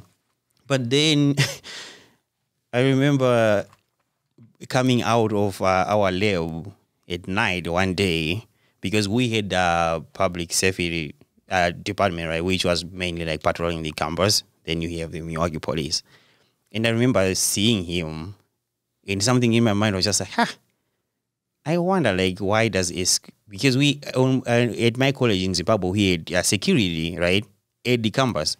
They did not look like that, you know, like they were not beefed up, armed, and, you know, looking like he might end a SWAT situation at any point, you know what I mean? And I just like remember asking myself, like, why does it look like that? Because they would also patrol our buildings and like check doors if they're locked and something like that, you know. And being a PhD student, like you spend time in the lab and like you go home late at night. So I would see them, you know, and they would just be like, oh, hi, bud, where are you coming from? And things like that. And I would just talk to them because I thought like it's a normal conversation, right? Like he wants to know how my day is going, you know, but it's not like that, you know. And I just remember asking myself, like, why does he look like that? Like, this seems excessive. Like, you are in a school building, you know, pretty much everyone uses the ID to scan and come in. Like, why do you need to come in here, you know, with like a baton, guns, blah, blah, blah, and this giant vest, you know? But I was just like, oh, well, it's America, you know, like they have these things, so they use it, right? They can access a bulletproof, so why not wear it, right? But then as time goes on and like being exposed to things that are happening around me, and a light bulb went into my head when I read like one of like the activist emails, and it's like, we need to demilitarize our school security. And I was like, what do they mean demilitarize? Because coming from Africa, if someone says demilitarize, I would assume maybe they have tanks, you know, because to us, that's what militarization has been portrayed. It was like, yeah, these people are like wearing these, you know, battlefield stuff. And I was like, okay, I don't know what they're talking about, you know. But then I started reading about it and I was like, oh, okay. So now it makes sense why I had that simple question in my head. I was like, oh, why does it look like this in the hallway? You know, that's what they were talking about, right? So yeah, that were like a few things that I can say that they stood out to me in a weird way, that there are things that my home cannot afford, but at the same time, here people can afford to do that, but it seems like it's in the wrong place. So it still kind of seemed weird to me, right? So anyway. Fascinating. Yeah, I just have to say that as a white person in America with privilege, my base setting of thinking about America is like, oh, anyone can go anywhere and everyone's safe and everything's equal. But that's privilege, because if I really think about it, yes, neighborhoods are completely segregated by race. And this idea of like you being told by people around you, don't go into the white neighborhoods, I would never experience that as a white American, because I would never be told something like that. In fact, I would probably be told the opposite. Don't go into we don't have those types of neighborhoods so much in Utah, but if I'm thinking about Chicago, or it's like, don't go into those neighborhoods, but right, for a different reason, not because I would be perceived as unsafe, but because, you know, I might get hurt. You know, but right, we are way more segregated than we understand as people of privilege in the United States. Mm-hmm. And it's really valuable to hear you talk about that, because it's got to be really disorienting for you, and it just shows ignorance and privilege for me to realize how racially segregated and how much economic and social disparity and injustice there is in the United States. Yeah. But as a person of privilege, you don't even have to worry about it. Yeah. You're white. You get to do whatever you want, whatever you want. Right. You know what I mean? Nobody would understand that until they try to understand or try to listen to someone else who's experienced But I don't think of America that way. Do you understand what I'm saying, Kara? Like in my privileged mind, oh, America's great. It's land of the free, home of the brave. It's safe for everybody. You know what I'm saying? It makes me think of that Louis C.K. joke where he's like, I could go to the year 2 and I don't know what's happening in the year 2, but as soon as I get out of a time machine, oh, I'm a white man. Here's a table right here for you. And he's like, black people do not want to F with time machines. Anytime before 1980, they're like, no, I don't want to go there. Right. Yeah. It takes good satire and good comedians, I think, to help make those bridges and connections for people like me, at least. So that's where my mind goes. Well, I it's not your job to educate us, but I really appreciate that you are willing to help us understand a little bit about what it might be like for some to be a person of color in the United States. Yeah. I mean, another thing too, I would like to add, just like for maybe, I'm pretty sure you have a bunch of like Africans people listening to your podcast. Like there's this side of that story that is never taught, right? So for me, coming here and interacting with other black people, I realized that, I do not relate to America the same way they do. So there's always like, I remember going to a bar at one time and we were playing pool, right? And this guy asked me where I'm from. Then I told him, and he said something like, oh, so you're African, huh? And I said, yeah. And he said, you go to market? And I said, yeah, I do. And things kind of, changed in a way because of this system we have. It has made other African Americans here believe that Africans can relate to white people and white people like Africans, But I'm walking in this situation not knowing that. And yeah, it might be true. Because I remember telling Makenzie an incident that I had with my African American friend when we got pulled over, right? And then the officer said, he took the driver's license of the person who was driving, right? And then he asked me for my identification, and I just whipped it out and gave it to him. And my friend was sitting in the back, and he's like, "You don't need to give him that," And I was like, "Why? Why wouldn't I? Like, I mean, he's an officer, And he's like, yeah, you didn't do anything. If anything, like, you should talk to the driver, So the fact that I am agreeing to his actions because I do not understand what that can mean to people of color being put over, right? And him trying to educate me in that instance, like, no, this is not how it works, right? Kind of like created a conflict between us. And it justified how he felt towards me. It's like, yeah, this is exactly what I was saying. Like, you guys, you are nice. You kind of like them. And I'm like, no, it's not like I like them. I do not understand or relate to your experience that you've had here. Because mind you, I just came here, right?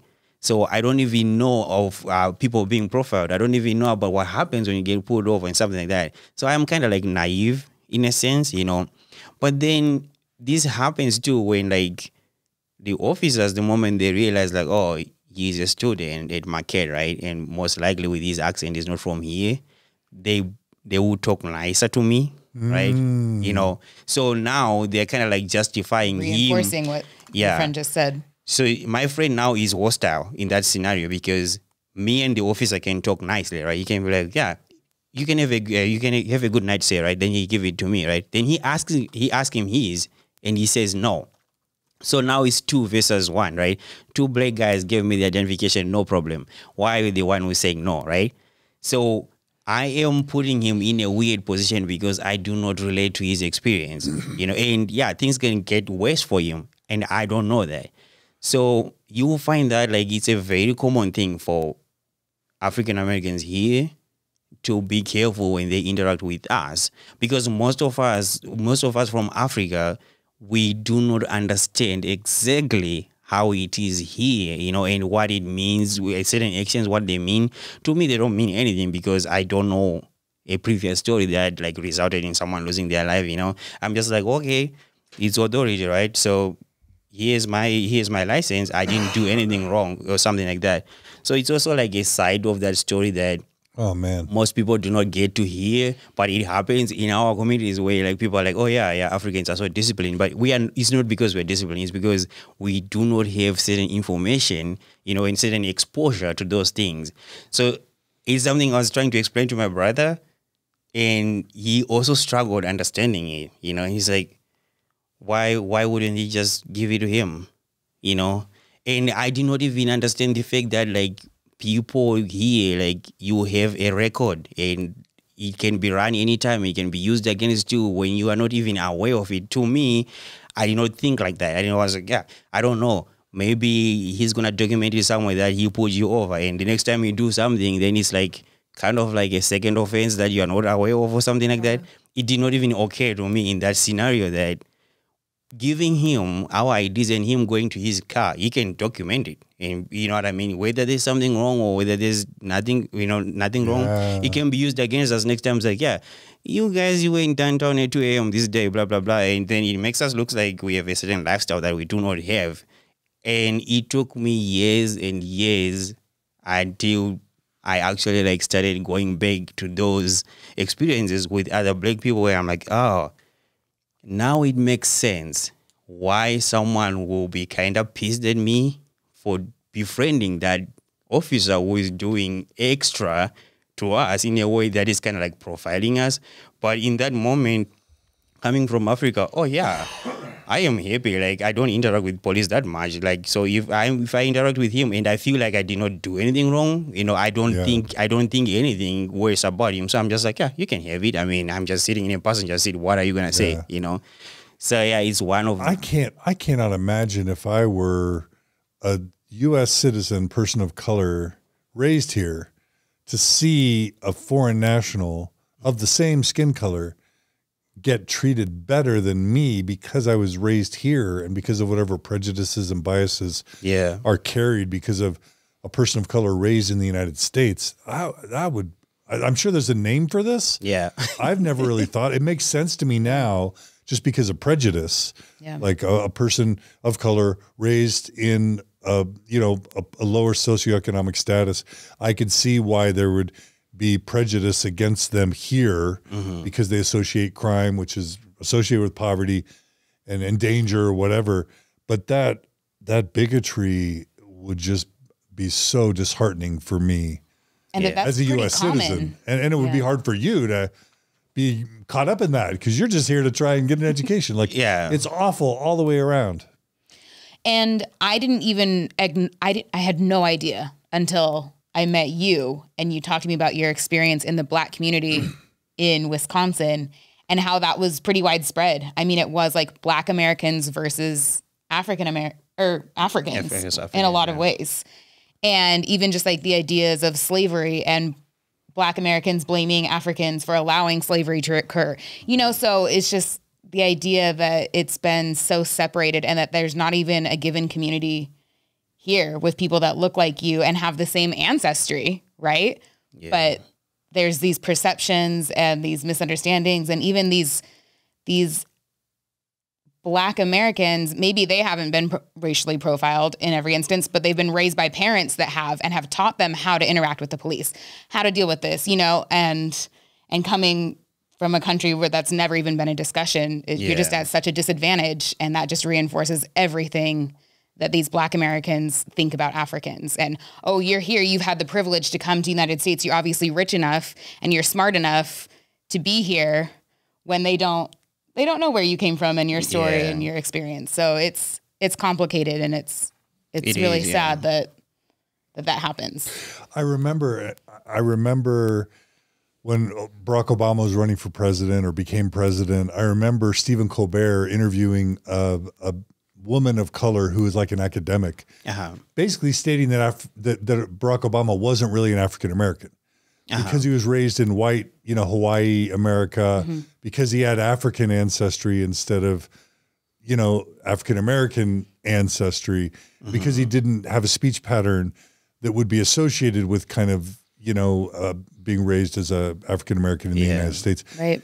That it wasn't necessarily the victory for people of color in the United States that they would have ultimately like to see, because he really didn't represent them in speech. And now it's making more sense to me why people raised as African Americans would say, well, we're not quite there. Like, yes, it's great that a person of color is president, but he actually doesn't really represent us. And just now I'm making the connections more as to what was meant by that. Because Stephen Colbert kind of makes fun of her a little bit by saying he's not really an African American. But now I see why that mattered to her, and why that probably matters to a lot of people. I don't know. Yeah. Well, yeah. I mean, if you came in speaking with an African American dialect, right, then they would acknowledge that. But you would speak, quote, more like a white person, and so for them, you're more European or Afro, like not like it's too proper English. Yeah, it's too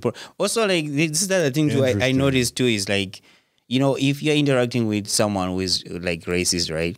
In the moment, like I give it away the moment I open my mouth, right? They will hear an accent. So meaning chances are I am not from here. Like if I am this age and I still talk the way I do, I'm probably like really new to what happens here, right? So even like me saying, I remember saying like, oh, police in Utah are really nice. You know, it's something I have said to my friends because I have interacted with them. I have sat in a policeman's car when they had pulled me over for speeding, and he was taking me through what their scanner does when you are on the road, right? So that's an experience I have. I remember him taking me inside. He's like, come here, let me show you something. So when you're driving down the road, this is what I see. This is why I pulled you over. So this is your plate. This is, you are insured, blah, blah, blah, right? Just having like a friendly chat. It's a friendly chat. I have committed an offense. I was speeding, right? And then at the end, he writes me my ticket and I he's like, yeah, I mean, you were doing more than 5 over, but I'm just going to write you for, you know, for 5. I was just going to say 5, right?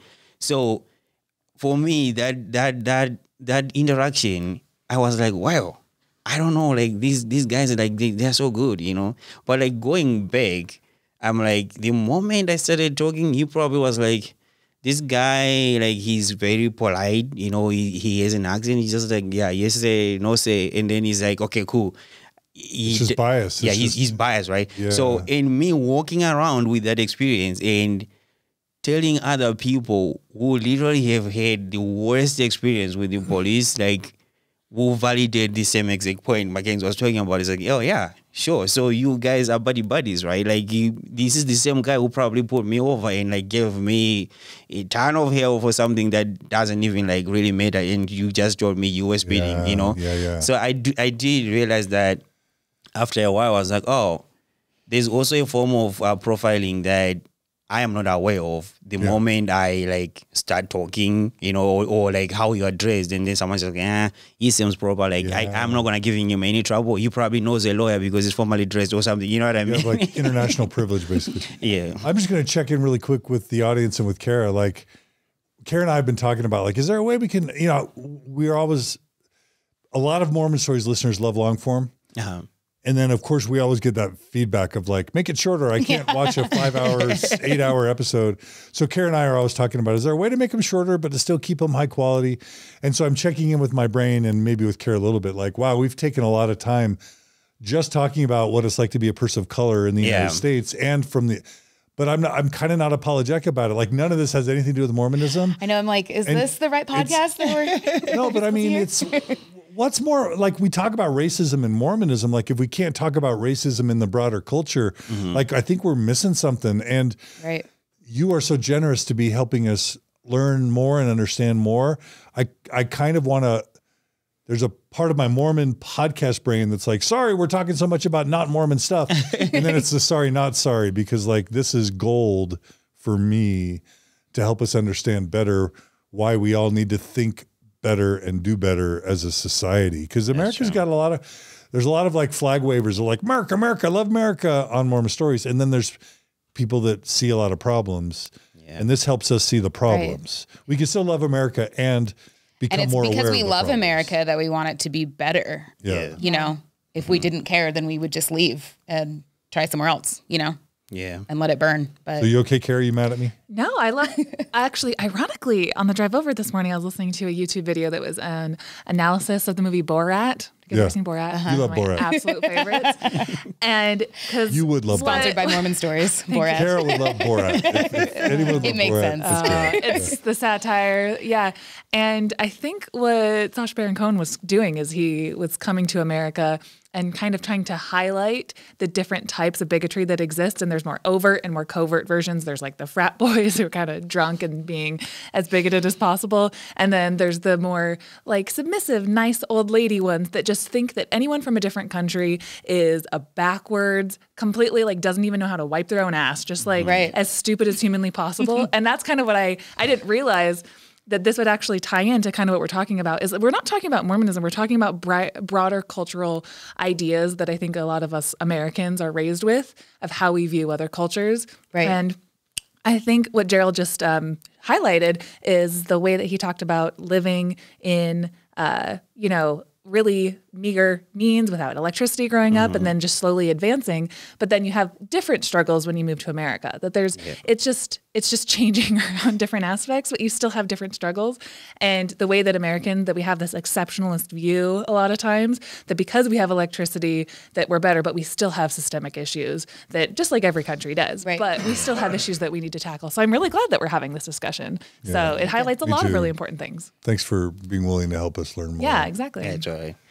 All right. So you're in Milwaukee. You're at Marquette? Yeah. That's a good school. That's where Dwayne Wade went, by the way. He's I'm an NBA fan. And yeah, I was supporting the Miami Heat that time because of him. oh, yeah. Yeah. What other team would I support? And eventually Milwaukee won the NBA Finals, right? Yeah. So that probably elevated Milwaukee's international profile. That's true. And it makes me feel bad because I did Giannis- not support the Bucks, and all of a sudden they had this wonderful journey and won the championship. And I was like, oh man, I could have been a Bucks fan and I'll be happy right now. And even though Giannis is from Greece, Yes, but- his ancestors obviously originally Yeah, they from call him Africa. the Freak Greek.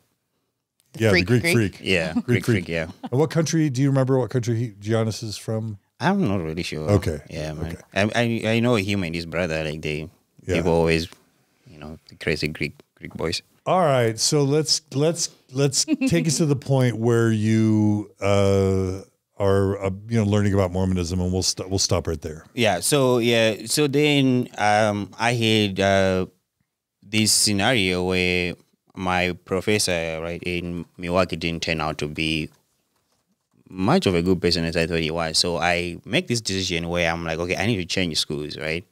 So I am researching around what kind of scholarships I can get and what kind of schools I can get into. So Because you're in grad school at this point. yeah, I'm in grad school, so I am like applying to Europe and trying to see which schools can I afford. Because now at this point, because I was at a scholarship that was paying everything for me, right? Now I'm trying to make a decision where I have to factor in that I might have to incur some of the cost of going to grad school. Then, out of the blues, my friend that we lost contact when we were, I can't remember, I think we were like 12. That's the last time we actually seen each other. Then, out of the blues, he just messaged me on Facebook. He's like, hey, where you at? And I was like, oh, wow. So we started talking. After a decade of talking to each other. And then I found out that he is living in Provo, right? And I was like, oh, cool. I am in Milwaukee. And I've been talking to some professor from a school called BYU that is in Provo, Utah. That's where you are. So then I immediately sent him an email and I was like, can I come see your lab and talk to you? And so you can understand better my situation and if I can maybe move from Marquette and transfer to BYU. And he's like, oh, sure. You can come here. I'm on vacation right now, but I'll update you out probably around, I think he said around February, I'll be in Provo. So I was like, okay, awesome. So I planned my trip to come down to Provo to see my friend and then see him. So at this point, even though I know there's a school called BYU, I don't really understand that it's a Mormon school. And my friend who I'm talking to is also Mormon, right? And I don't know this at this point. So I visit him down here, and then I was taking trips to just see BYU, the campus itself, and then that's when I kind of like was trying to understand what this school is about, you know. And then I come back home and I was like, hey, can you tell me more about BYU? Like, I kind of feel like there is kind of a Marquette vibe, you know, because Marquette is a Jesuit school, right? So you pretty much see the Catholic stuff everywhere. And I did see Mormon stuff at BYU everywhere, but I did not know what that was because I don't know what Mormonism is, right? So then he starts like telling me about the church. He's like, oh, actually, I am a Mormon. I was like, oh, really? How did you, how did you? And you grew up with them in Zimbabwe. Yeah. And how did you become a Mormon? So he explained to me that his sister, I think, was a Mormon, and he has been inactive for a while. So he kind of rejoined the church again after we met, right? So he became a member. Then the time we were not talking, he was a member. So we never spoke about the church at all. Like, it was never a conversation. So that's how I found out he belonged to the church, right? So I'm like, oh, okay, cool. I mean, I know you're a good person, you know, like I didn't assume anything about the church at that point. And I started like learning like about the church. Like, I remember going on YouTube, like, and typing the Mormon church. So funny thing is, from Wisconsin.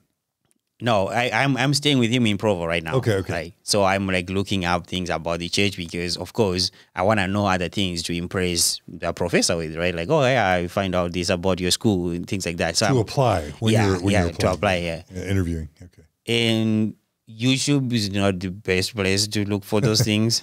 I started, or it is.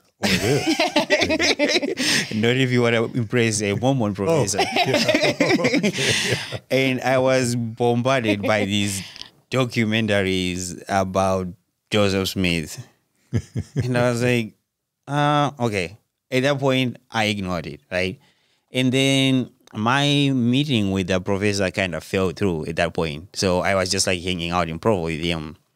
And then at that moment, my relationship with my professor in Milwaukee, that's when it turned really sour, and he did not like the fact that I was looking into other schools, and he wrote a letter to my graduate school telling them how terrible of a person I was. So I made a decision of not going back in that instant. So why my experience in Milwaukee and everything I was talking about before is relevant is I found myself in a place where I felt lost. Like, okay, now it looks like I'm gonna get kicked out of grad school, right? And I do not see a way I can make amends with my professor. And I don't like him as a person, so I did not see myself going back to him, begging to take me back, right? And I was just like, okay, it is what it is. I have to figure out a new plan, right? So I'm lost. And my only hope now is hopefully BYU understand me and take me in, right? So I went back again to BYU trying to see the professor. I don't know if I can say his name, but I'm not going to say it. So, and then they give me an application, like, well, you can apply. And so during the application, that's when I found out that if you belong to the church, school is going to be cheaper for you. You might afford it. And I was like, wait, I don't understand this, right? So I went back to my friend. I'm talking to him, okay, so it's saying here if you are a Mormon, like, what is that? Like, what does this mean, right? So then he starts explaining to me about, okay, if you belong to the church like me, and then, you know, and I was like, how do you prove? Because I have an experience in the back of my mind when I fooled people to be a Catholic before, right? So I've done this before. I do understand I have that ability if I need to use it, right? So I'm asking him, like, so how do you prove to people that you're a Mormon? Like, tell me more about it. So like, he's like golden question. Yeah. So he's telling me like, okay, so for someone like you, you have to meet the missionaries, take your classes, get baptized, take more classes, get endowed. What is getting endowed? And we go into another conversation. I'm like, okay, this seems like it's gonna take a while. I cannot do this. So in my head, I was like, okay, I'm not gonna fake this because I want to go to school. you know.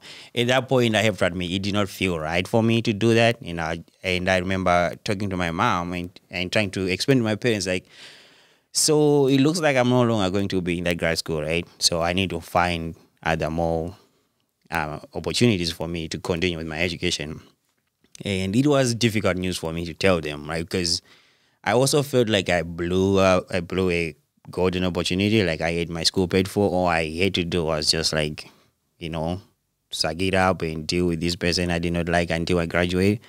But as a person, I cannot do that. Like I cannot pretend we are cool when we are not cool. I cannot. I don't know. I cannot and compromise. To be fair, it wasn't that you just didn't like him. Like he had a history of not graduating PhD candidates and not publishing their work. So so he was kind of abusive. Yeah, in a way. And this dude is not even like American. Like he's from Vietnam. And he has a weird work ethic where he would ask me to come into the lab during weekends. Like I have to be constantly in the lab. Even times when I felt like I have pretty much done everything I need to do right now. Like I need to go home and relax because I was also a teaching assistant. And that was hard for me to be a teaching assistant here because I am participating in an education system that I'm not familiar with. So apart from teaching itself, there is a lot of cultural stuff I have to learn so I can interact with American kids, right? So it was a lot on my plate. And I remember like having this conversation with him, like, okay, when this semester that I am a TA, can we chill on the research stuff? Because I have to do labs, I have to grade their papers, I have to communicate with the professors of the classes I am a TA on, right? So it's a lot. I don't have time in the lab. But his thing was like, yeah, once you're done with your teaching, come to the lab and do your work. Pretty much, I'm not sleeping at this point, right? Because I have to do my labs.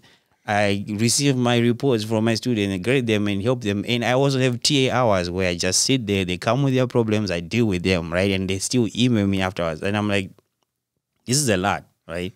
Yeah, I'll just say as someone who went through grad school as an American, privileged, grad school can be highly exploitative, where you pay grad students almost nothing, right? And they live in sometimes very low socioeconomic status kind of levels, and then you're at the mercy of your advisor. And if your advisor is abusive or inconsiderate, your life can be really hell. And I'd say half of the people in my cohort who were Americans from middle to upper middle class families washed out of graduate school. So it's brutal in and of itself.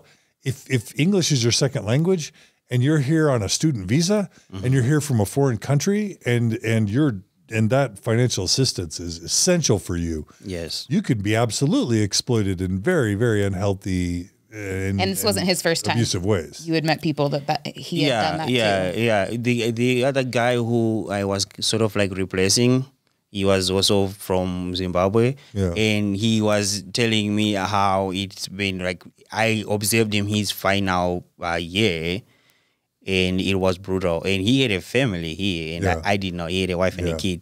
And he was telling me stories about other students that pretty much did not graduate from the same lab. And he kind of had a reputation too, even in our department, you know. And these are things that I started learning when it was kind of too late for me, even like to switch labs, you know. So I was in a place where pretty much these new curveballs were being thrown at me. So then I found myself. There's a decent chance he was treating you like he was treated when he was in grad school. Not to excuse it, but there's a decent chance he was just doing what his advisor did to him. It makes a lot of sense too, because learning about his life, it looked like he's someone who would experience quite a difficult life, you know, coming from Vietnam and things like that.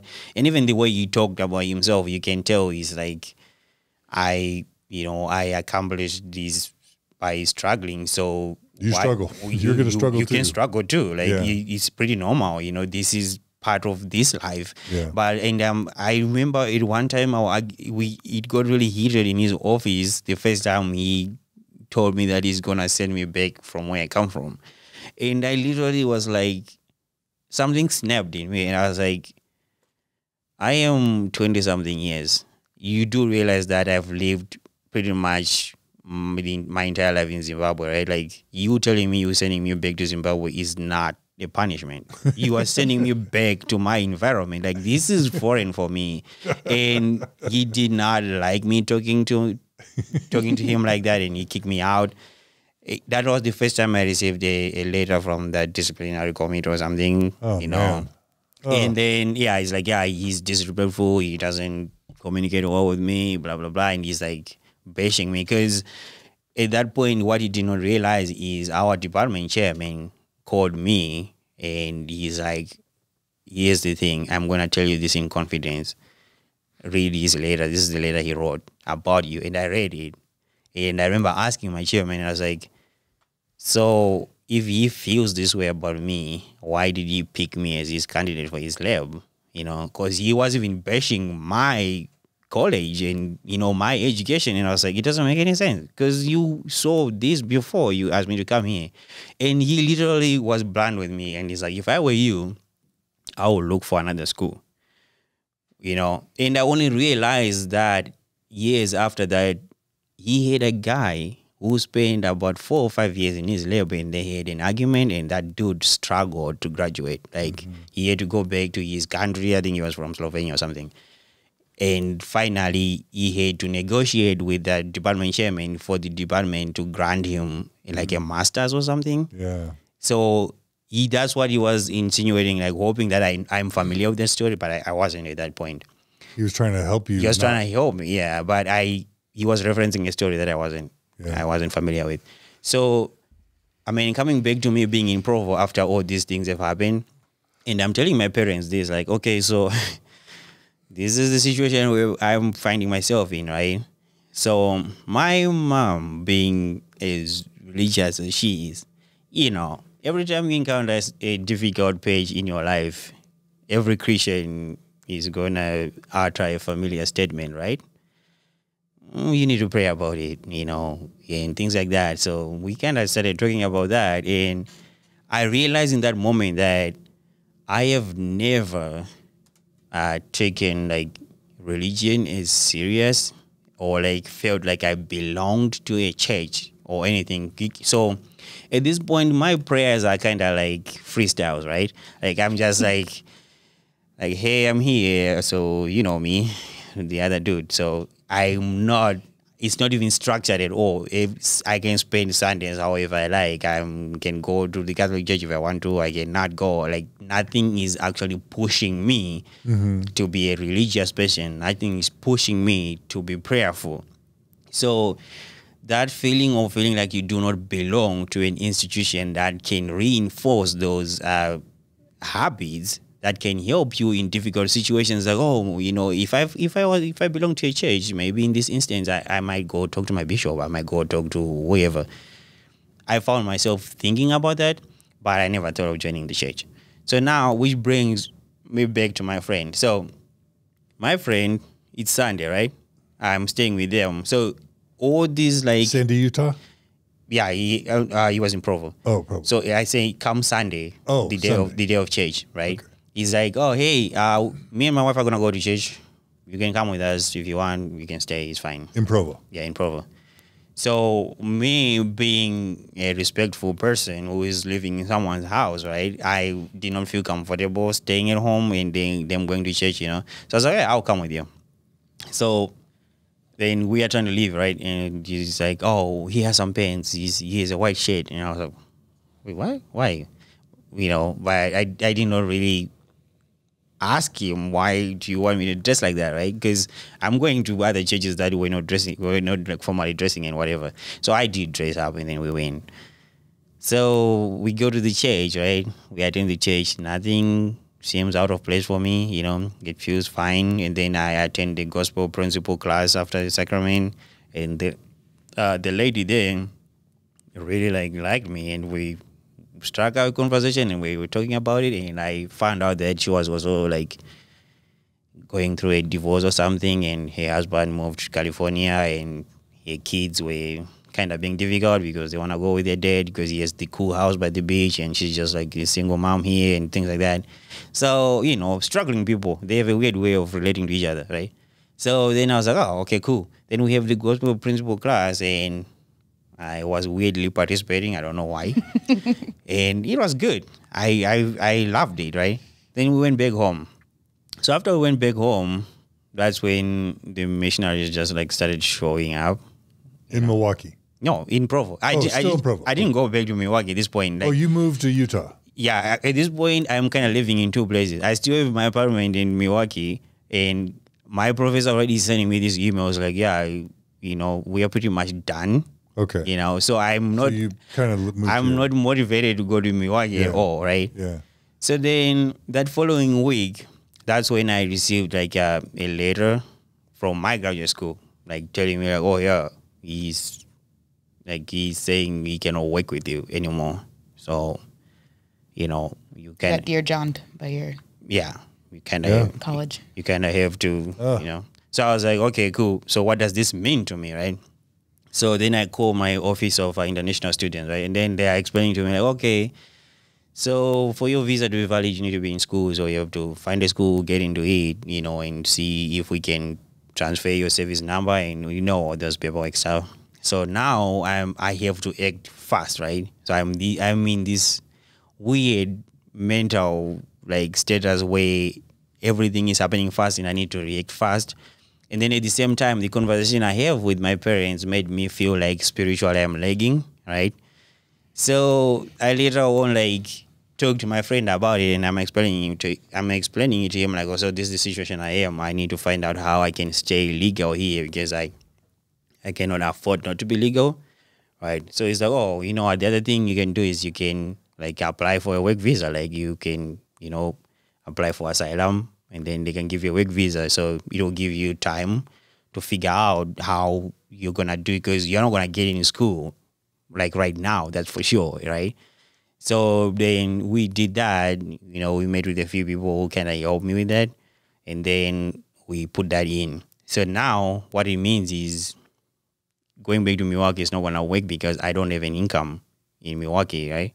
So I cannot stay in my apartment, so I have to move, right? And the only place I can move at this moment, the only person I know is my friend here.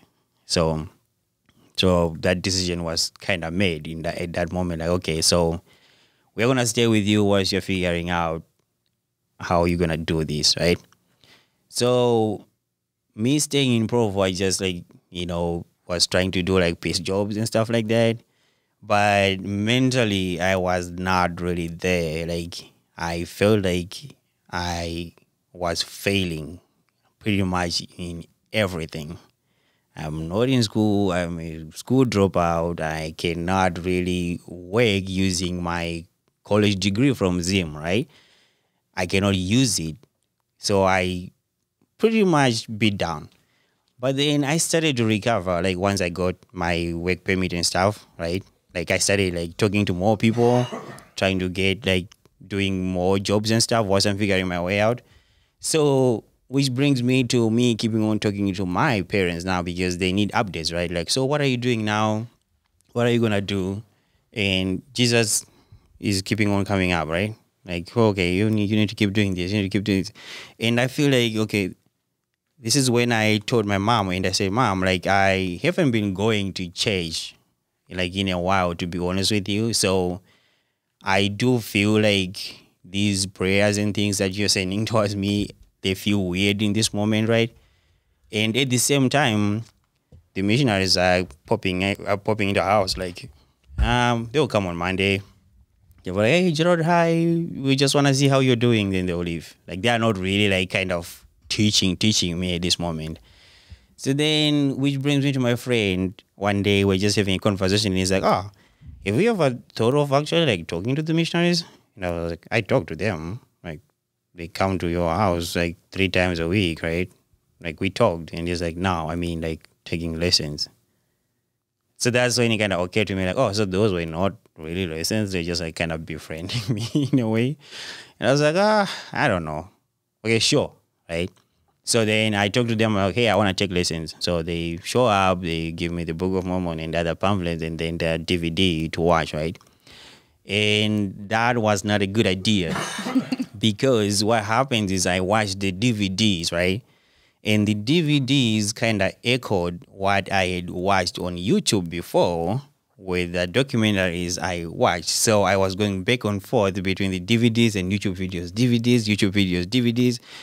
And I did not like what I was hearing at all. But as someone who doesn't have a direction at that moment, is someone who doesn't have like a concrete habit of actually going to a church where I can, factually dispute these things. Like this time it's just like YouTube. I couldn't like put myself in a state where I can make a conclusion about it. So I was like, you know what? I'm gonna have lessons with these guys. Then I'm gonna compare what they're saying and what I have heard. And also at this time, I am working like moving jobs, landscaping jobs, and I would meet people who were not Mormons, but they live in Utah. And they also have their version of Mormons that they were telling me, right? Like, so you moved from Zimbabwe? And yeah, were you surprised when you came here to live with the Mormons? And I was like, what's wrong with the Mormons? And they're like, oh, dude, like they have like, 5 wives or something. You've never seen that? I was like, no, I've never seen that. Then I asked my friend, I was like, hey, do you guys practice polygamy? And he's like, no, we don't. It's the other church. What other church? I go back to YouTube again, look up Mormon polygamy. Then I see this story about some people breaking out and things like that. And my friend did not get into deeper conversations with me. Like, he had this tendency of pushing the missionaries to me. Like, he wouldn't really answer my questions. He would be like, oh, yeah, you can ask the missionaries. Oh, you can ask the missionaries. And the missionaries I had at that time, they did not answer my questions. So I got to a point where we did the lessons pretty much to the end of them, and I'm not getting baptized. So these guys would just come in and check in with me until they got transferred. So one set of missionaries came and went, and another set of brothers came again. Then we started lessons again. I am not budging at this point. I'm just like, this is something that does not feel right? So at that moment, I think I went through the second set of missionaries, still not getting baptized. And my friend is asking me, so when are you going to get baptized? I'm like, dude, at this point in my life, I feel like I have other things that I need to fix. I need to fix before I can, make this decision, because I am kind of like getting hopeful at this moment, right? I can work. I'm getting a little bit of money, so it feels like I can swing it, right? I can take my time and, draft a proper application and look into more skills. So I'm kind of hopeful. But at the same time, my parents keeping on asking me about how am I praying about it is also kind of giving me these guilty vibes. Like, okay, I'm not really praying about it though. I'm not going to any chapel or anything like that. So in the back of my head, I still need to belong somewhere. Then the third set of missionaries comes around, and this time they are sisters. So and we start lessons again. Pretty much everything they are saying, I've heard it before 2 times, right? And I'm just like, okay, yeah, I do get it. And then I started having these kind of like realistic conversations with them when I was like, okay, so can you tell me how you would feel that you are ready for baptism? Like, how were your journeys like you guys? So then they started sharing about personal revelations and stuff like that. And yeah, you read the Book of Mormon, then you pray for an answer. And if you get the answer, if it's true or not, then you can make your decision. And I did read the Book of Mormon, and my prayers were slacking at that point. So I'm keeping on trying to believe if I can, get a revelation, or if I can get an answer or something like that. And it's not really working out for me. But one thing I would say it stood out to me was the story of Joseph Smith. I had a hard time, like, accepting it. Like, I kept going back and forth with it. And the fact that pretty much everyone I talked to was a Mormon, the word true was like really repetitive. Like, everyone was like, oh, the Book of Mormon is true. This is a true church. if you pray for it, if it's true, and then you get this answer that, of course, this is a true church. And I'm just like, I've never heard anyone say this word a lot like this. So then I had a conversation with one of my friends at work who was an ex-Mormon. And I was like, hey, you are a Mormon, right? And he's like, I used to be. And I was like, how do you feel about the church being true? And his response was just like laughing. He's like, what, are you taking lessons or something? And I was like, actually, I am. So I'm kind of trying to understand this. And he was like, I don't believe that. And I was like, okay, can you tell me your story? So his story is like, he was born in the church, raised in the church, got married, and then for some reason, because of his work, he started drinking. His wife found out, he got divorced, then he got out of the church. So pretty much that was like his story. And he's like, yeah, I mean, other than that, like I there's nothing more I can give to you, right? Then I go back to my friend. Hey, how do you feel about this being the only true church? And then my friend is like, of course it is. Like, if you look at, I mean, the things that you read in the Book of Mormon and like the testimonies that you're gonna read, you're gonna find out it's true. But still, interpretation of true is still vague at this point. So then I was like, okay, can you explain to me, like, how did it feel true to you? Then his story was, again, the story of Joseph Smith. Like, yeah, Joseph Smith was asking the same questions when he was 14 or something. And, you know, he got this revelation. And I'm just like, my problem at this point is the story you're basing your testimony is the one that I kind of have a problem with. And specifically because us growing up in the churches I went to, there is this weird statement that nobody can see God, and it's been echoed and echoed and echoed to an extent that I even believed it. So reading a story about someone who says they saw God, you know, it's kind of like Madman Tales to me. I'm like, okay, so you saw him, actually him. Because I think the Bible and maybe even the Book of Mormon say that no man can see God and live. Exactly, Like that, right, yeah. And I cannot remember the scripture exactly in the Bible of someone who asked to see God and he did not show himself to him entirely. He partially showed himself to him, and that person became blind, right? So I remember like talking to him about this, and I was like, I don't know, it feels weird. Even like with Moses, he appeared as a burning bush. Like he didn't really like show himself, like him, right? Like, so I'm struggling with that part because I have never heard this. So for me to say this is true, it's gonna, I don't know. It's kind of weird to me that I can say because you're kind of a critical thinker by this point, right? Yeah, I'm fine. I'm fine with him saying he's an angel or something like that, but like God now. So then the sister missionary almost gave up too, because again at this point I'm just like, okay, I do love everything about these people. I am about Mormon people, right? At this point, people are coming to our house, talking to me, you know, being nice. And I'm going to church every Sunday. I'm not missing a day. I'm going to church every Sunday, even though I'm not even a Mormon. Up to a point where one day, the bishop asked me to give an opening prayer, and my friend had to tell the bishop that he's not a member. So that's how much I was going to church. It's fine, I've done it before. Yeah, and I said yes. I was just like, oh, sure, I'll say it. And Did you get invited to do a baby blessing too? I did. I actually went to the, because there was this other family, I think they are from Nigeria, in the ward that we were going to, and they kind of moved after us. So this guy used to just seeing me in the church, right? I'm showing up, so he assumed I have the priesthood, right? And he's like, hey, we're gonna bless our baby this Sunday. Like, do you want to be part of it?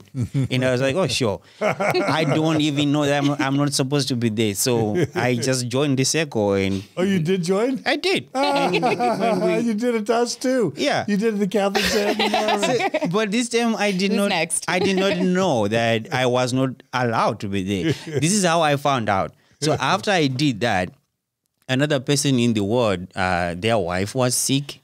And they texted me like, hey, Brother Benzi, do you mind joining us giving a blessing to my wife? And then that's when I told my friend, I was like, oh, yeah, we're going to give a blessing to this person. And he's like, you cannot do that. And I was like, what do you mean? They asked me. And he's like, you need the priesthood. And I was like, what? So I told this person, I texted them back and I was like, oh, I'm sorry. Like, I cannot do that. But I didn't say that, like, I don't have the priesthood. You probably just thought you were a sinner. Yeah, so you were just like, oh, okay, I'll just find someone else. But you're unworthy. Yeah, but funny thing is, the same person who had the wife they wanted to bless, we actually talked the next Sunday. And he was like, just open to me. He's like, yeah, I know, after I saw you at the baby blessing, I thought of asking you to bless my wife. And that's when I was like, about that, I actually don't have the priesthood.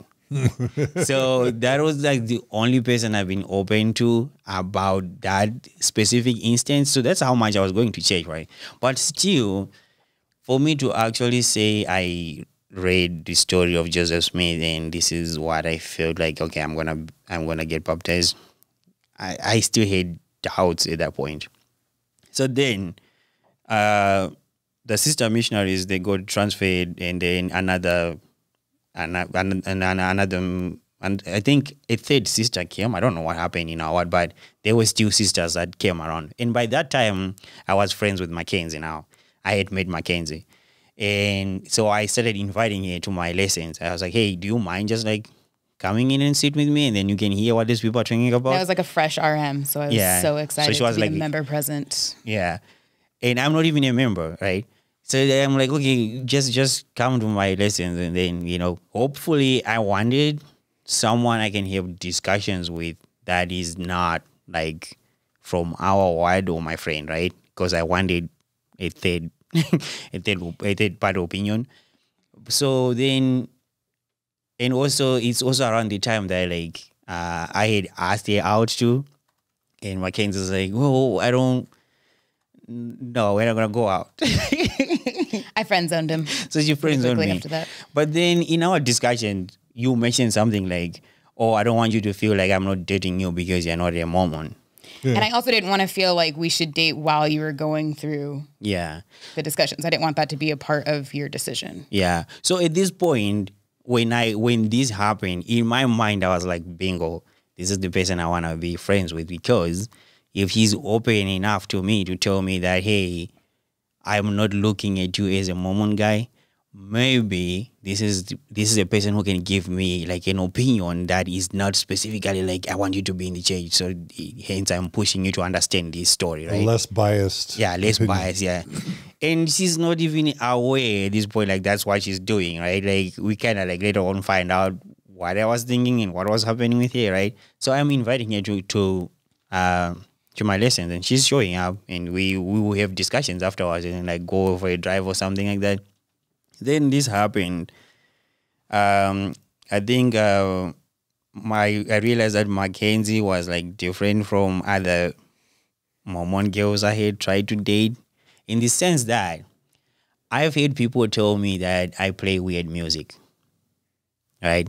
And meaning what kind of music?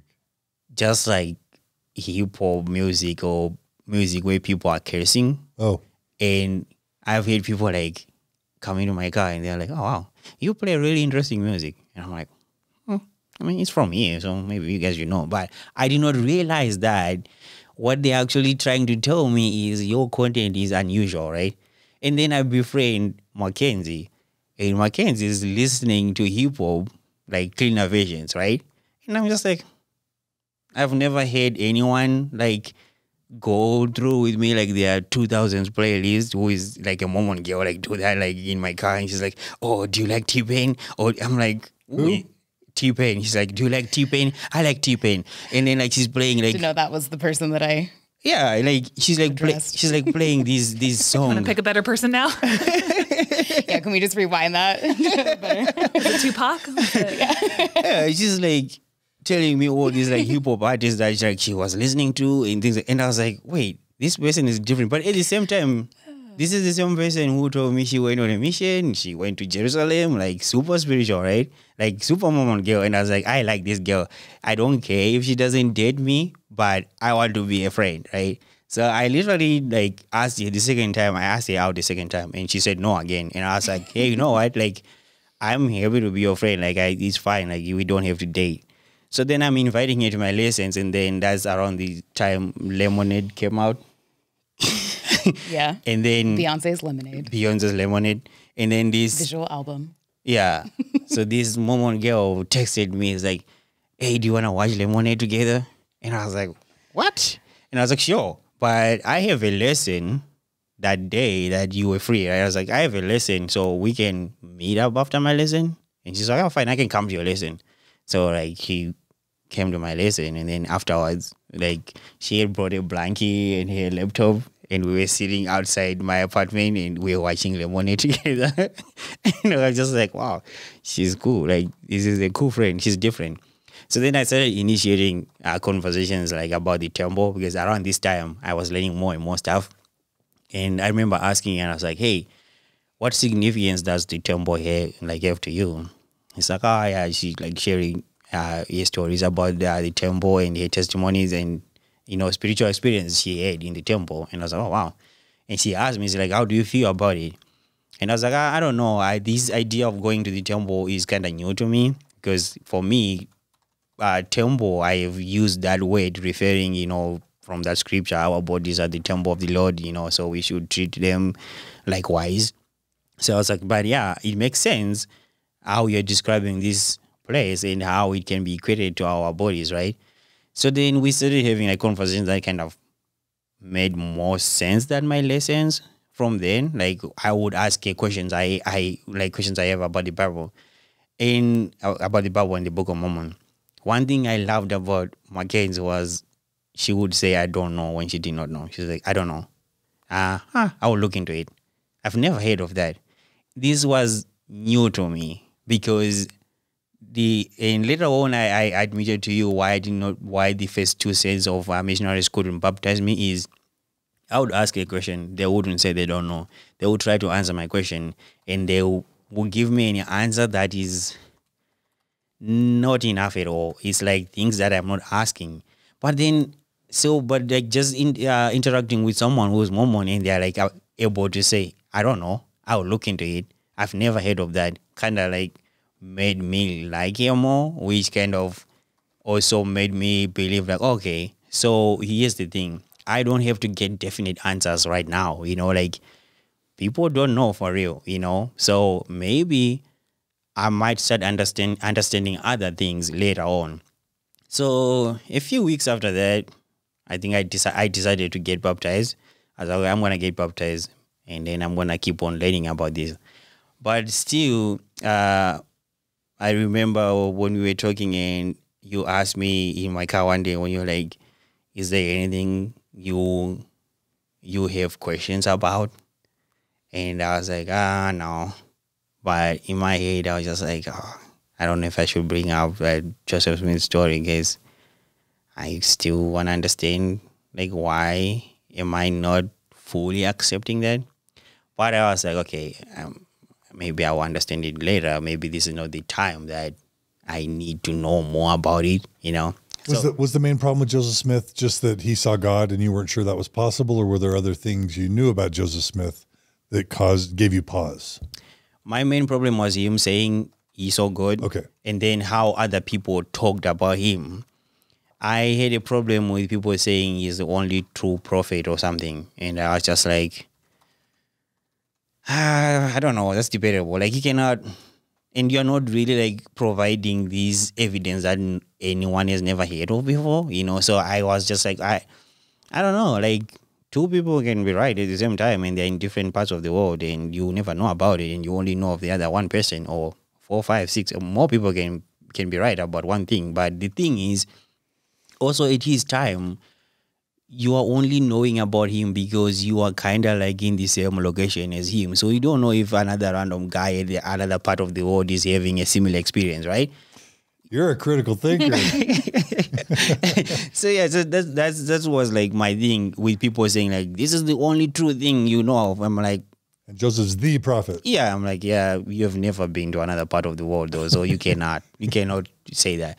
So those were like things that I kept on hearing, and people were saying this is the one and only true church, and I would be like, okay. Yeah, that can be fine. I mean, I'm okay with it, but also at the same time, we need to be, you know what I mean? We need to believe that undoubtedly, like, yeah, we have exhausted each and every religion we know about, and this is the only people who are making sense, you know? And also the other thing is like people are not willing to talk about the Book of Mormon, to talk about the Bible the same way they talk about the Book of Mormon, partly because me talking to non-Mormon people, one thing they mention is Mormons. I mean, a few things that I noticed from talking to other people was like Mormons, they have their own Bible, right? They read their own Bible and they have their own Jesus. And then me talking to missionaries and asking them about the Book of Mormon and them admitting to me saying like, no, the Book of Mormon is not a substitute for the Bible. But then at the same time, me asking them scriptures from the Bible, like they could not really answer my questions. They'll be like, oh, well, if you read the Book of Mormon, and I was just like, well, you are doing the exact same thing that other people say that are not Mormons, right? Because you cannot answer me a question from the Bible by telling me that go into the Book of Mormon. You know what I mean? So kind of like you're saying, this is there's more weight than where you're coming from. So that was like, one of the few questions, I mean, a few of the questions that I had me going into my baptism. But I was like, oh, well, I don't think I have spent enough time on this. I might find out something new later that might explain this, right? I don't want to be that guy who's like, oh, okay, if I had come across this book, I could have gotten baptized like 3 months ago. So then I went in with that mentality, like I'm going to grow, right? So this was me texting my mother, hey, Mom, this is what I've decided to do. I'm going to join this church. Do you know about it? And that's when I found out that my mom knew about the church. She's like, yeah, I've heard of them. I know what they're about. And I was like, interesting, because I did not know. And she's like, yeah, they are here. All right. So we started having a conversation with my mom. And she's like, okay, so how do you feel about joining them? And I was like, oh, I feel fine. And then I remember her asking me, and she said, is there anything that they are teaching you that you've never heard of before, or that does not align with the way you see Jesus Christ? And I was like, yeah, as far as Jesus Christ is concerned, not really. But I mean, the story of how the church started, I've never heard of it. And she's like, is that enough for you not to join them? Or like, is that enough for you not, to feel like you can be prayerful about it? I was like, no, I mean, not really. She's like, oh, well, there you have your answer then. Get baptized, it's fine. So then I did get baptized. And then after we got baptized, we moved to a different ward, which was bigger and like more demand for calls, right? So can I ask you a couple questions? Uh-huh. Okay, so I really want to kind of pause and analyze this moment in time. I don't know if you know this, but if you talk to many Mormon missionaries, especially in Europe, but also all over the world, immigrants to whatever country they're serving or international students are often targeted by Mormon missionaries. Like I've heard this in the UK, for example. These days, a lot of the only baptisms that are happening in the UK are immigrants into the UK or international students into the UK that are wanting to learn English. And so like meeting some English-speaking missionaries, having a community because you're displaced from your home, you're away from your home, you're in a foreign country, you're wanting to learn English, and then you've got these friendly missionaries that are coming to you. That's a real, from a Mormon missionary standpoint, that's a real opportunity because you're vulnerable, you're away from family, you need community, you might feel lost or scared, and there's some practicing English. So did you even know that kind of like your profile in Provo is a typical profile for what Mormon missionaries might target, throughout the world. Did you know that? No, I didn't. Okay. Yeah. That's my understanding. Does that make you feel anything when you hear me say that? It does, because I even remember talking to Makenzie. I was like, sometimes like you are saying, because of the situation you are, the attention you are getting is not a red flag. You're just like, okay, why are these people so like... They're so nice. Yeah, they're so they love nice. me. Yeah, they're so nice and friendly. And... Exactly. I'm in a new place. So yeah, of course, if people are paying attention to me, I want to be part of that community. That especially coming from the community immediately from Wisconsin. I mean, that you... Exactly. Yeah. And also like, it's kind of relatable to me too, because like, that's kind of what Zim culture is. It's like, oh yeah, like we are all like, we want to know everyone who is in our village. So the friendliness of Mormon missionary culture reminded you of your home culture. Yeah, it reminded me of my home culture. It's like, yeah, so you see a new guy moving in the next house, you're like, hey, how are you? Like, introduce you to my family, your family. And then you have to learn their totem and things like that, like it's just who we are. We're just like welcoming people. So in that instance, yeah, I do like agree with you. Like it does not seem like a red flag at all. I did not feel like, oh yeah, I'm a target. Or like, oh, there's that guy. Like, let's go talk to him, right?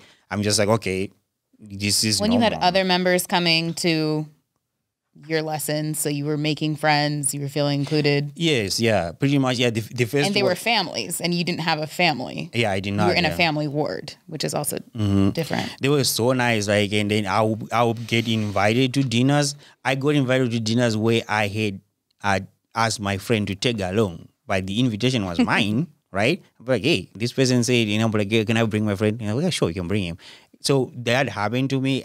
I made more friends that time. Even some of them, I still talk to them. We still follow each other on Instagram and stuff like that. They are genuinely like nice people. But like that idea of like, oh yeah, he can be a +1 to our church. I never thought about it that way. I was just like, okay, this seemed to be, which brings me to like having that conflict of, okay, why am I not accepting this narrative? Yet I cannot like pinpoint anything about these people around me where I can be like, they don't believe in crazy stuff. I'm meeting these people who are going to BYU. They are lawyers, some of them, like they have good professions. Mormons are really educated people. So the idea of me like being like, okay, maybe this guy fooled these people and they are also like, just in general, nice people. So that was a struggle I had. I was like, why am I not believing this story? Because they are living the good life. They have a nice community and they want me to be part of that community, and I'm just like this guy who they're like, oh, hey, Brother Benzi, do you want to help us with this? Brother Benzi, come here. And I'm like, am I a bad person? So yeah, that's the mentality I went in with is, okay, I am going to grow and I'm going to understand more things when I am in there, right? I was expecting to find more and more good things and more information that will make me erase that doubt I have before and all these questions I am asking myself. And my mom also validating like, oh yeah, I know them, like they are good people. I don't know anything weird about them, kind of like give me that, certification on my decision. Like, okay, cool. So if mom says it's okay, then, this is fine, right? So then, yeah, I went, got baptized. So sorry, this is just, it's really important for me just because, my hope is that people from Africa, Zimbabwe, all over the world who are investigating Mormonism can just really see what's happening very clearly. If in some way we can kind of name this so that like people investigating Mormonism can actually find it and watch it before they make the commitments.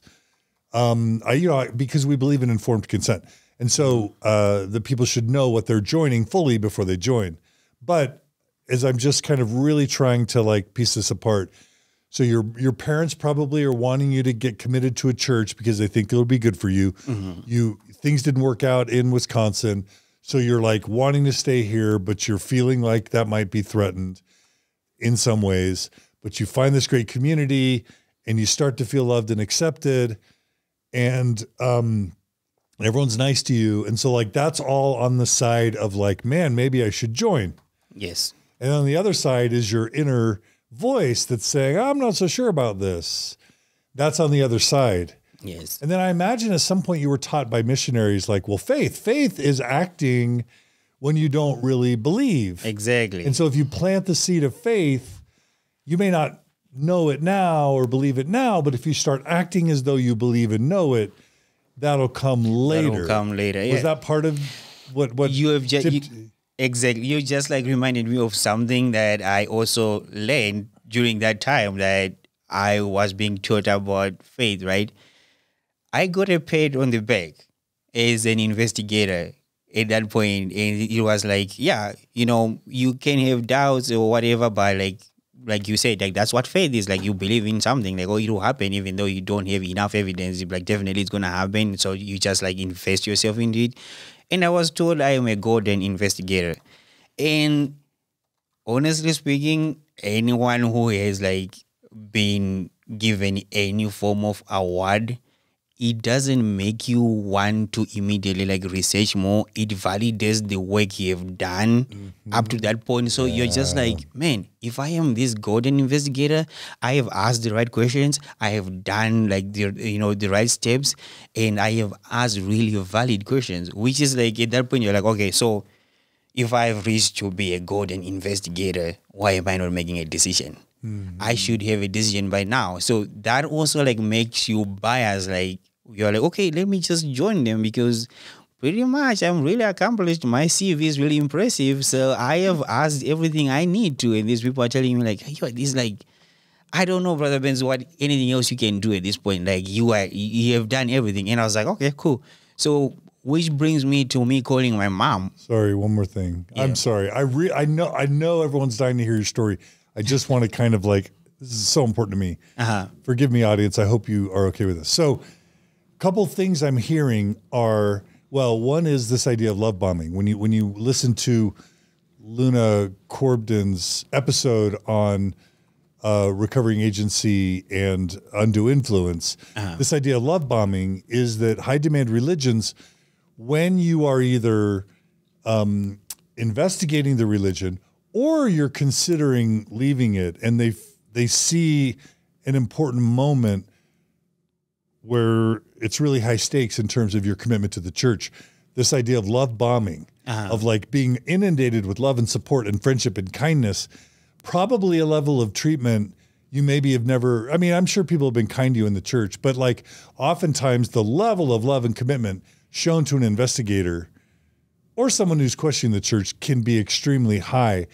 And it's a form of influence that I don't think Mormons do intentionally. They just love people and want to share their joy. But what it amounts to is love bombing. It's this intense show of kindness and support and community that ends up being very persuasive when it's probably not going to be what you experience in a sustained way. That's true. And is that fair? I don't want to plant that in your mind. We literally listened to that podcast and I asked him to rate it, and that was like one of his highest rated. Yeah. That's very true. You love bombed. Exactly. And the good thing about that, I mean, one thing I loved about the episode is you listening to it, I literally started like to get, I don't know if it makes sense. Have you ever had your memory explained and you are just like, oh my goodness. That's my memory. That's what we call it. Yeah. It's just like, this is exactly what happened. And I had no idea. I'm just like, okay, so yeah. And that's why I'm pausing to really tease this apart. A couple other things I just want to say is that, well, one thing that's really interesting for me is that the way you converted to Mormonism is actually the same way I converted to Mormonism on my mission. Because all growing up, so I'm just connecting with you, and Kara, I don't know if you'll feel this way too. All growing up, I'm like, okay, I love the church, but lots of other churches think they're true, and my Baptist friends think their church is true, and what about the people in China? And so in my mind, the whole time, it's like, well, I don't know if it's true. So I'm just totally vibing with you.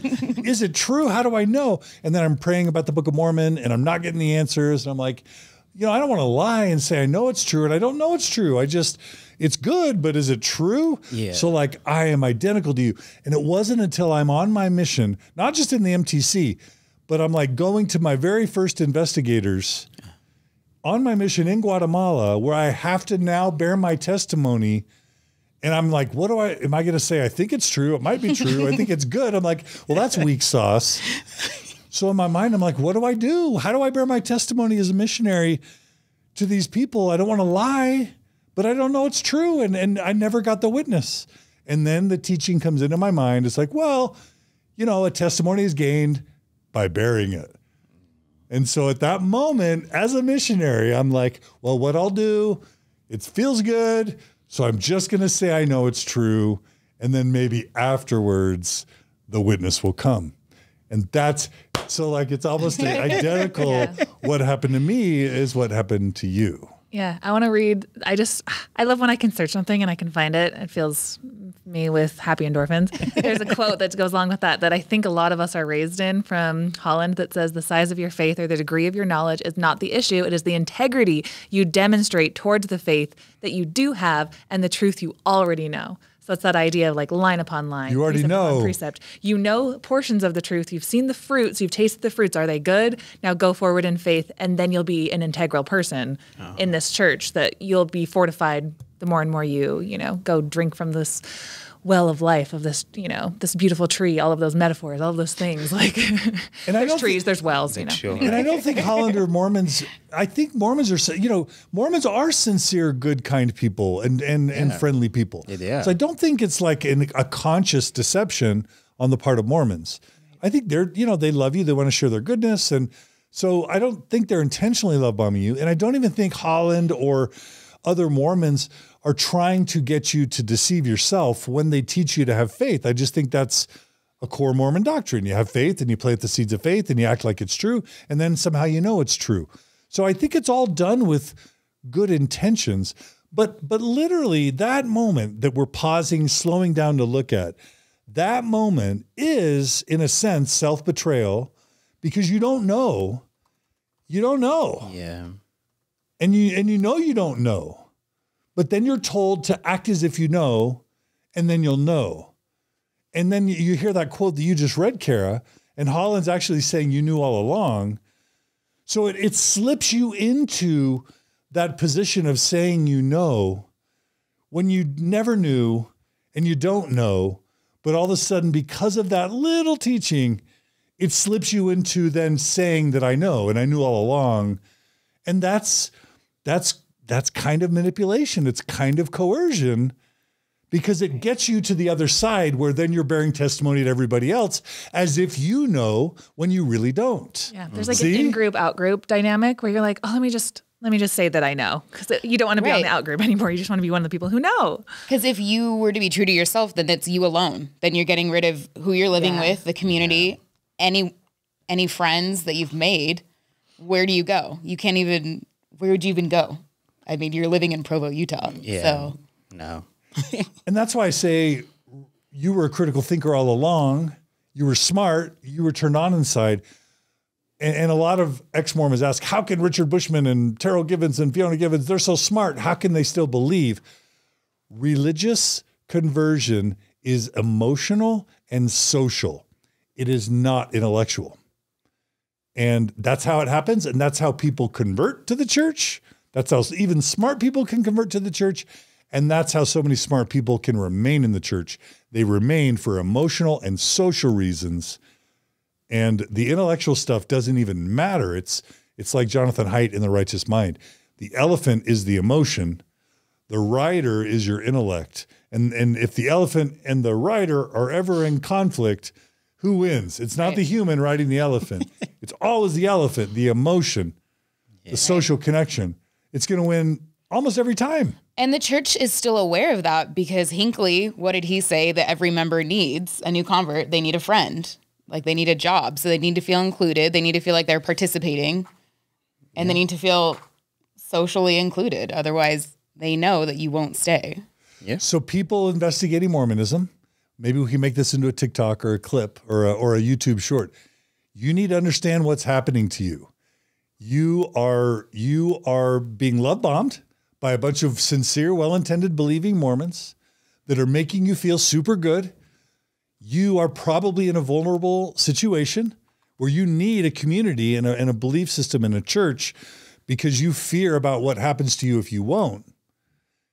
And then you're being taught some doctrine that really does teach you to ignore your inner impulses and to eventually consent to a set of beliefs as if you know them when you really don't. And that's undue influence. And the irony is, it can often still be good for people. And I am going to even say, it's probably, I imagine that as we get farther along in your story, you're going to tell us, Gerald, right? You're going to tell us that this was actually probably a good thing for you, even though undue influence was used to coerce you into saying you believe something that you didn't believe. You're probably going to tell us that it was probably good for you until it wasn't. Is that right? Yeah, that's exactly what happened. That's the next part. Is that true? Is that true? Yeah, that's the next part. Yeah, so I don't know if I can continue. Like, one last thing. Yeah. What were you like? We shouldn't tell this, but we're going to stop here. What were you not told? Like we're going to go through and talk later. Like in part 2, we're going to talk about Makenzie, your story, and we're going to talk about what you learned and then maybe how your faith changed over time. But I just want to take the moment to say, you got baptized. You were baptized into the Church of Jesus Christ of Latter-day Saints. What were the things you were not taught in preparation for your baptism that you absolutely feel like it was dishonest or deceptive or harmful that you weren't taught them? In other words, if you had been taught these things, maybe you would have made a different decision, or maybe not. Are there any things that you wish you had been taught? Yeah, the history of the church that never come up with missionaries, like what members. What history? Like, why does the church look the way it does today? Like, how the church treated other non-white people before, specifically about things like, because I feel like the priesthood in my story was like a big jump in my story, and only like to find out that if you go down the history of the church, if I knew that before, that was gonna confirm my idea of doubting the idea of having one true prophet in the church who is receiving revelations for pretty much everybody on earth. But then going down the history, you see like there was no revelation there because the church kind of acted the same way politicians were and how the environment around it was. There was no revelation there, even though in the same time I could see that there were other churches who were granting priesthood to people of color at that time, right? Okay, wait, let's back up, because I for people who don't know anything about Mormonism, I don't think they understand what you just explained. What now have you learned was the church's practice regarding the priesthood and people of color prior to 1978? Tell us what you've since learned for those who aren't Mormon and don't know. Yeah. Prior to 1978. Yeah. So I learned that the priesthood wasn't granted to people of color, right? And then prior to 1978, right? So just to be clear, for 150 plus years, people of color, black people, Africans were denied the Mormon priesthood up until 1978. And you weren't taught this as a person of color, joining the Mormon church in what year? In 2016. So this is 5 years ago. Yeah. 2016. You are baptized to the Mormon church in Provo, having never been taught or learned that black people had been excluded from the Mormon priesthood for almost 2 centuries. Yes. Correct? Yeah. Okay, now keep going. So learning that, and also just, it literally explains why I felt strongly like, okay, if I had known that this same person I keep on hearing people saying, he's true, this is the behavior his organization, like, this is how they behaved back then, until 1978. I'm pretty sure that I probably would have made it a different decision. And moreover, too, I did not really understand why I was not, like, polygamy was just like dismissed when I brought it up. Polygamy. Yeah, it was dismissed. I brought it up in my lesson. And I was like, so I talk to people and they say, Mormons if they practice polygamy, and it was just like, that's not us. Like, we do not do that. So that also like the documentary I watched on YouTube also kind of like confirmed that. It was like, oh yeah, like there is a section of the Mormons that broke out. It made it seem like those people who broke out are the only people who practice it. Like it never happened like within our organization. It happened with those guys who left us. So I kind of regret not like looking into it more, because I was like, okay, cool. So realizing later on that actually no, that's not how it happened. I kind of feel bad for myself that I just like believed it when it was like, that's not us. Like, no, we don't do that. Like, I mean, you see your friend, one wife, right? And you've interacted with our community. It's always like one man, one wife. We don't do that. But going back in history and being like, okay, Joseph Smith did it. Yeah, Brigham Young did it. exactly. All the prophets up to mid-1900s did it. It's still in the Doctrine and Covenants, D&C 132. Our current prophet and first counselor in the first presidency are both celestial polygamists. But as far as you were taught up until baptism, polygamy had nothing to do with the Church of Jesus Christ of Latter-day Saints. Am I correct? Yeah. He was like, no, we don't do that. And I even felt uncomfortable in that instance because I had a previous relationship that I have kids, right? And I remember kind of asking my my elder about it, and he literally invalidated my previous relationship because it was not recognized, you know, by Heavenly Father. It's not, we were not sealed in the temple, you know, we were not legally married or anything.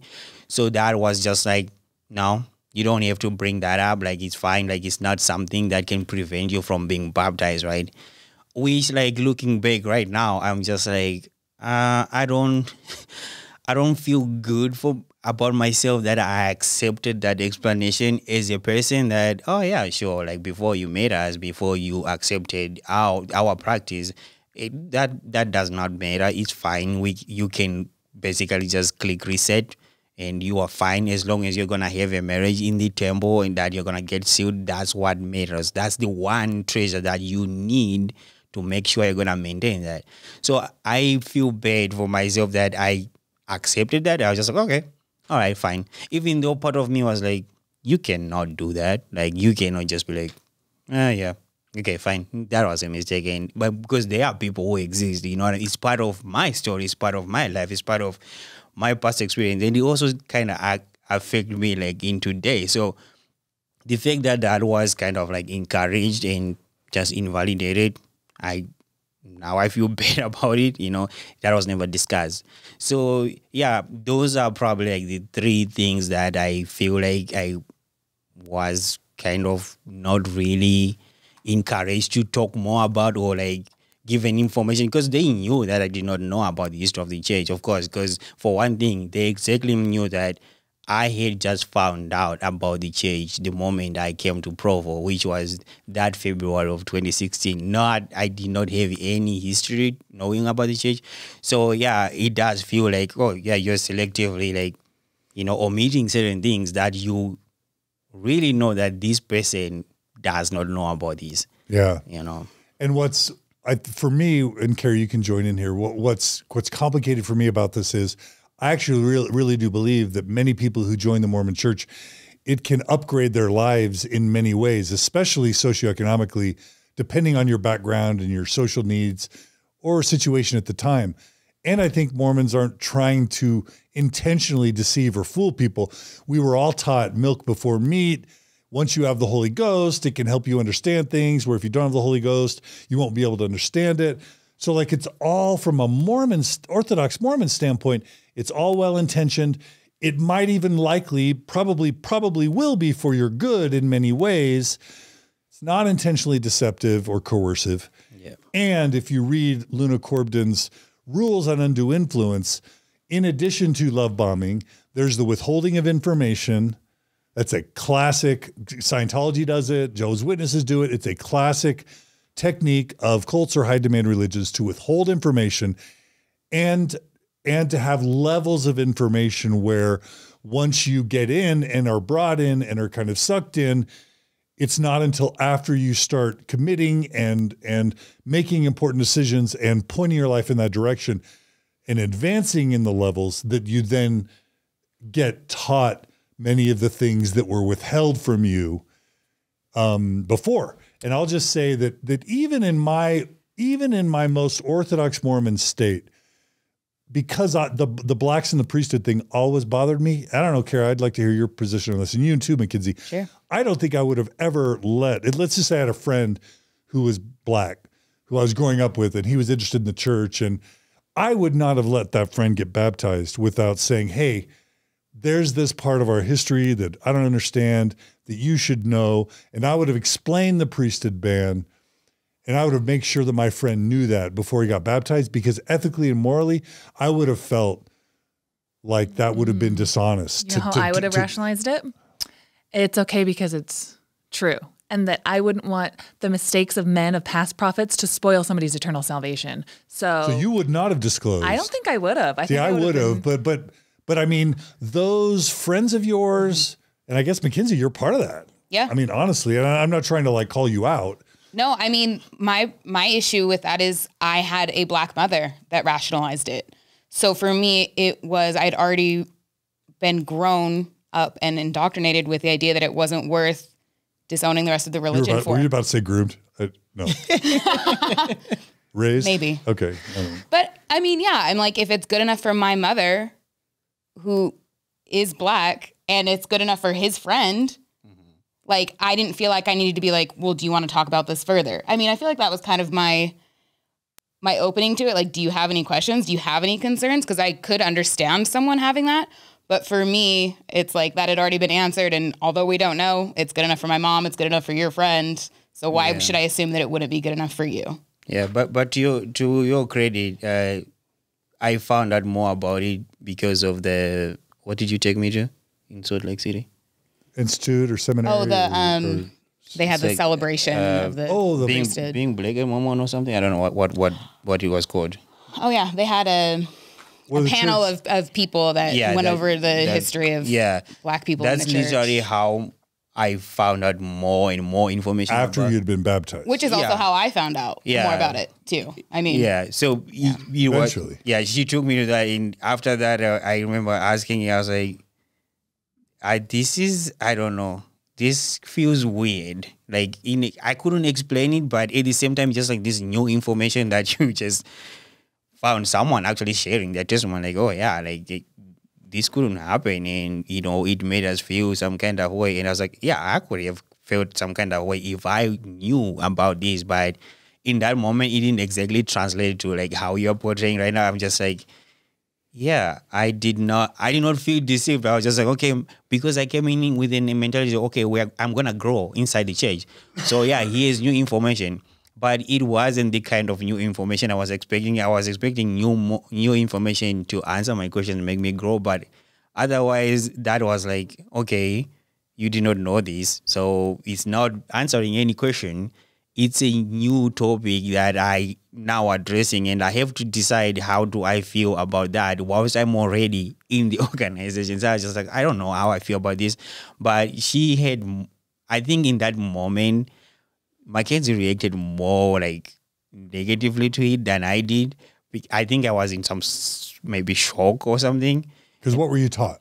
Yeah, exactly. And I didn't even question that I grew up seeing black priests from other churches. I didn't even think about it in that moment. Only later when I was like, oh yeah, so your revelation came later after other people already are doing it? Is it a revelation though? Because you can't review something that is already happening in people's eyes, right? So I don't know how to feel about that. Why did it come so late? Why did the Mormon priesthood ban lifting in 78 come 10, 20, 30 years after other churches were giving blacks the priesthood, right? Yeah. Yeah. Yeah. So just to ask you very bluntly now, do you feel like it was dishonest or unfair to you to convert you into Mormonism without fully explaining to you the church's history with racism and the priesthood ban and without fully teaching you about Joseph Smith's polygamy, Brigham Young's polygamy, and the church's history on polygamy. Do you feel like that was dishonest and unfair? I do, specifically because I was withholding being baptized for a long time, you know, and I would feel, I don't know if that's the reason why they did not volunteer more information that would impact my decision that, okay, we're not going to share more negative things because already he doesn't know this and it's taking him a while to make the decision, right? So I feel like, yeah, that feels intentional to me, that you knew I was kind of struggling with making this decision and you decided to share more positive things and omit the negative things. It's kind of you're pushing me to the yes decision because I'm like, oh, if I share this, it's going to create more doubt, right? And you do know that I do not know that because I didn't bring it up, and you know how much I know about the church. So it does feel like it was unfair. And then you add to the fact that you're in a vulnerable situation as an immigrant, and there's all this love bombing going around.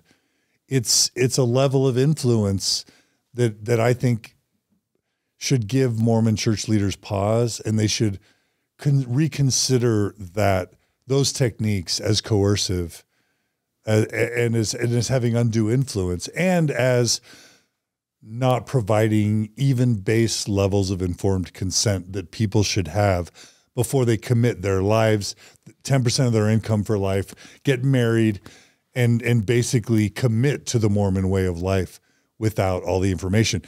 It's totally inexcusable that in 2015, 2016, 2021, that any Mormon investigator on the planet would go through what you went through, and it's happening all over the world every single day with 50, 60,000 missionaries.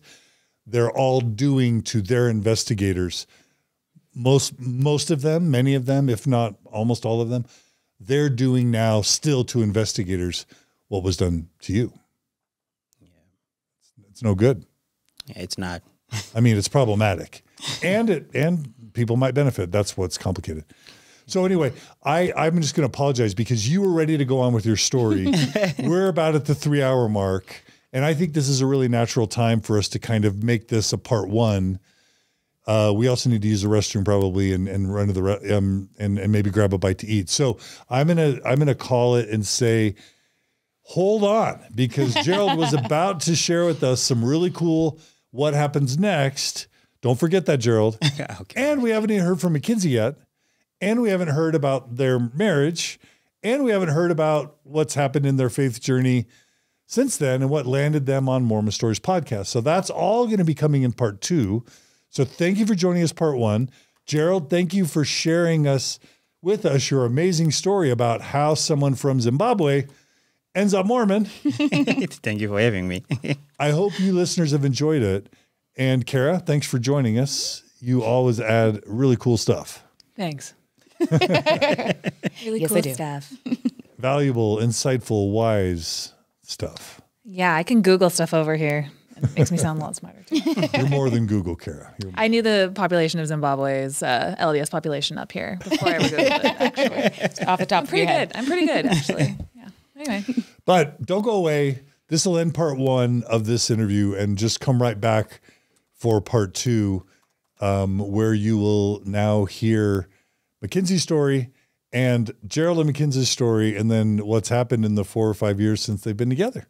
So that's all coming in part 2. Thanks for joining us on Mormon Stories podcast, and we'll see you guys all again in just a flip of the dial. Come right back. Thanks, everybody.